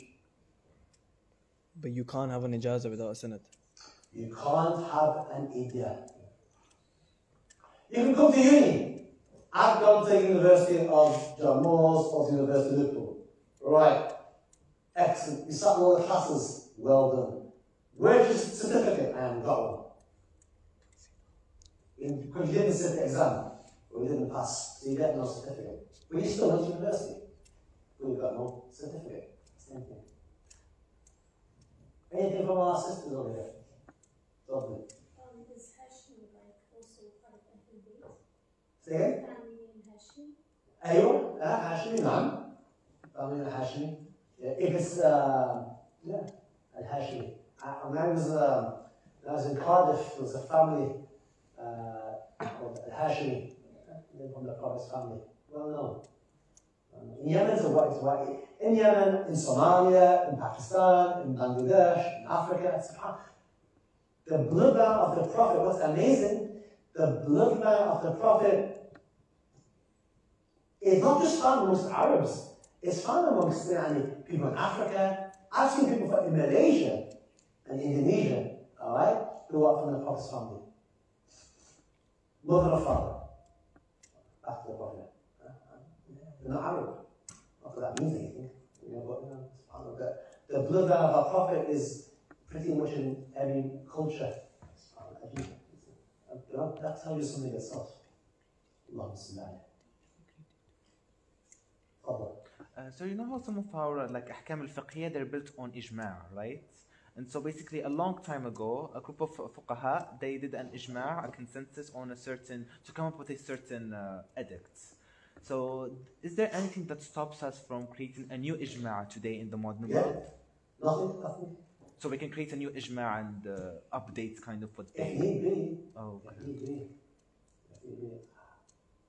Okay, and so just one last question. Wallah, no. Let me change that. Wallah. That's my official answer. Allah knows best. Wallah.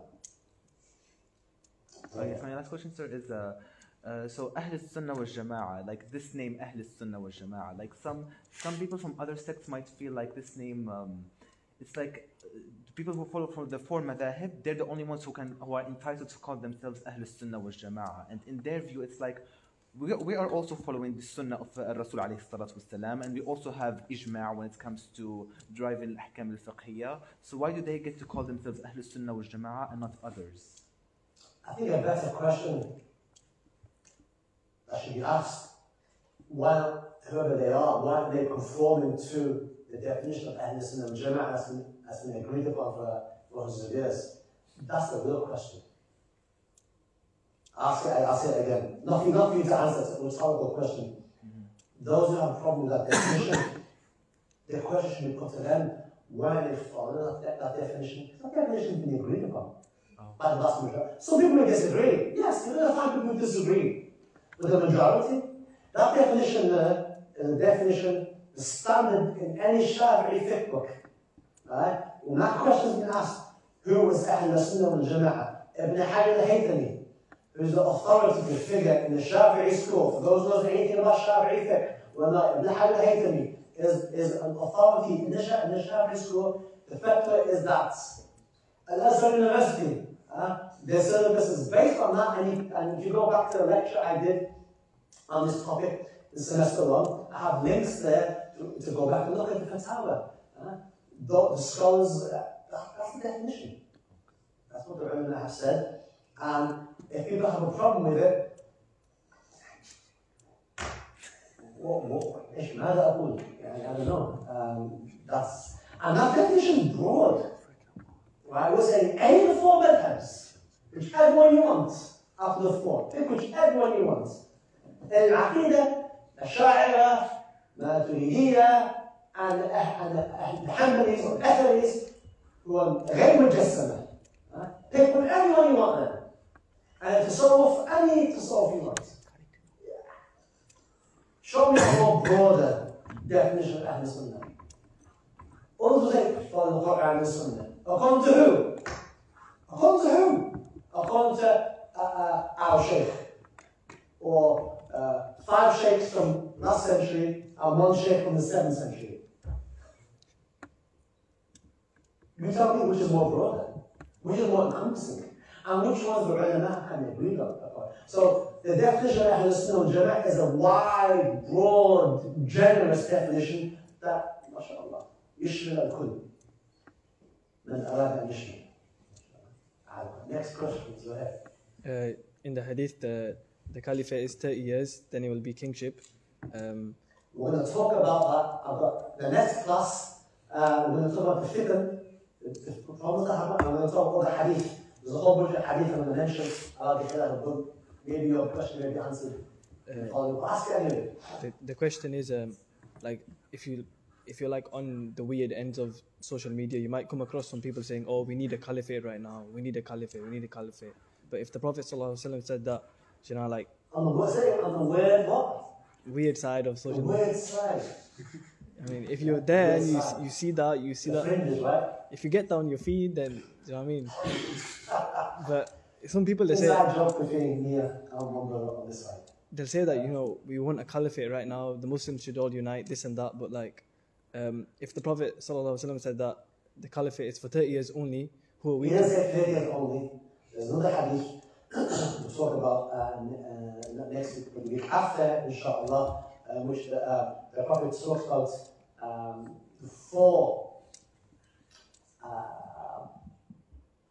phases of leadership, and the Prophet refers to them by specific names.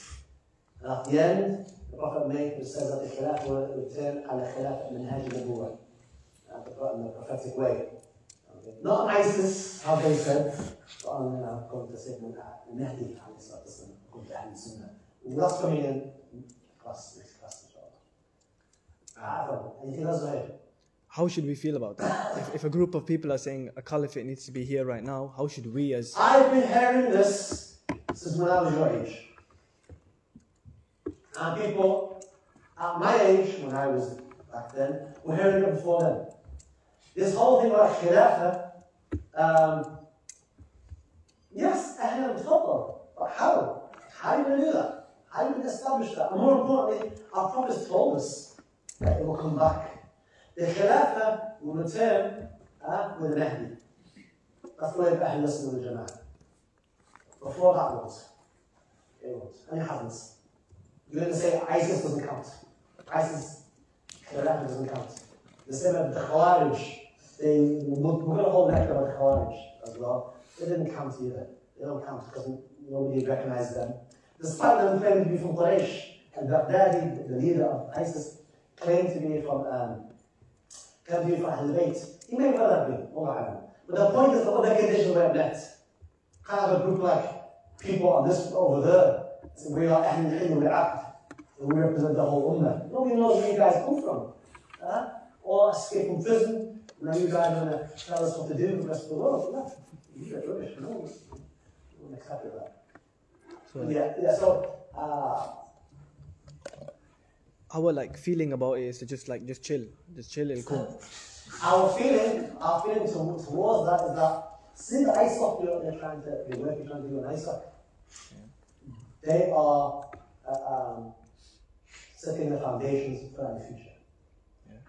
If you understand what you're doing, what is the ISOC principle thing? To connect you with Allah. To do da'wah. Okay? To connect people to Allah. Once people's hearts are connected to Allah subhanahu wa ta'ala, then these things come. In the meantime, people's hearts are disconnected from Allah, these things will never come. Never come, I don't expect it. And these calls for Khilafah, I've heard 20 odd years back and more.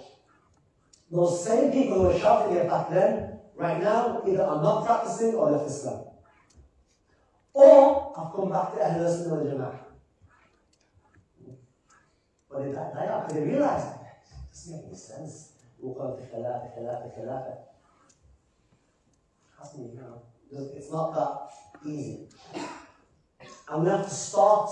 The starting point is a lot more further back than most of us like to admit. We can't even pray properly. We can't even agree on Ramadan. How are we going to agree on the Khilafah? So the Ummah is so divided now. It's when you like I've got faith 20 years on some of you guys. Even now, I'm understanding just how divided the Ummah is. Every 5 years or so, I get a deeper understanding of just how divided the Ummah is right now. I used to think I understood how divided it was when I was your age. I really didn't. I knew it was, but I didn't really appreciate how divided it is. Allah will preserve this deen. And things are going up on the plan. And you'll see that in the following lecture, inshallah. Let me see you. I'll save it for another day. Bismillah, I've put you up twice today. The conditions for appointing a caliph, is that Shafi'i school specifically? It's definitely the Shafi'i school. I'm not sure about the others. That's your homework. Go find out. Okay. Is it Muhammad the name? Muhammad? The back. Furqan. Tfadal. What was the most recent realization you had which deepened your understanding of how divided the Ummah is? Very deep question.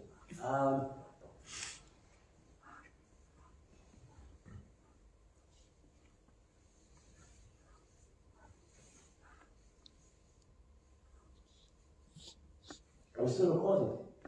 Yeah. Let's cut the recording. Cut the recording.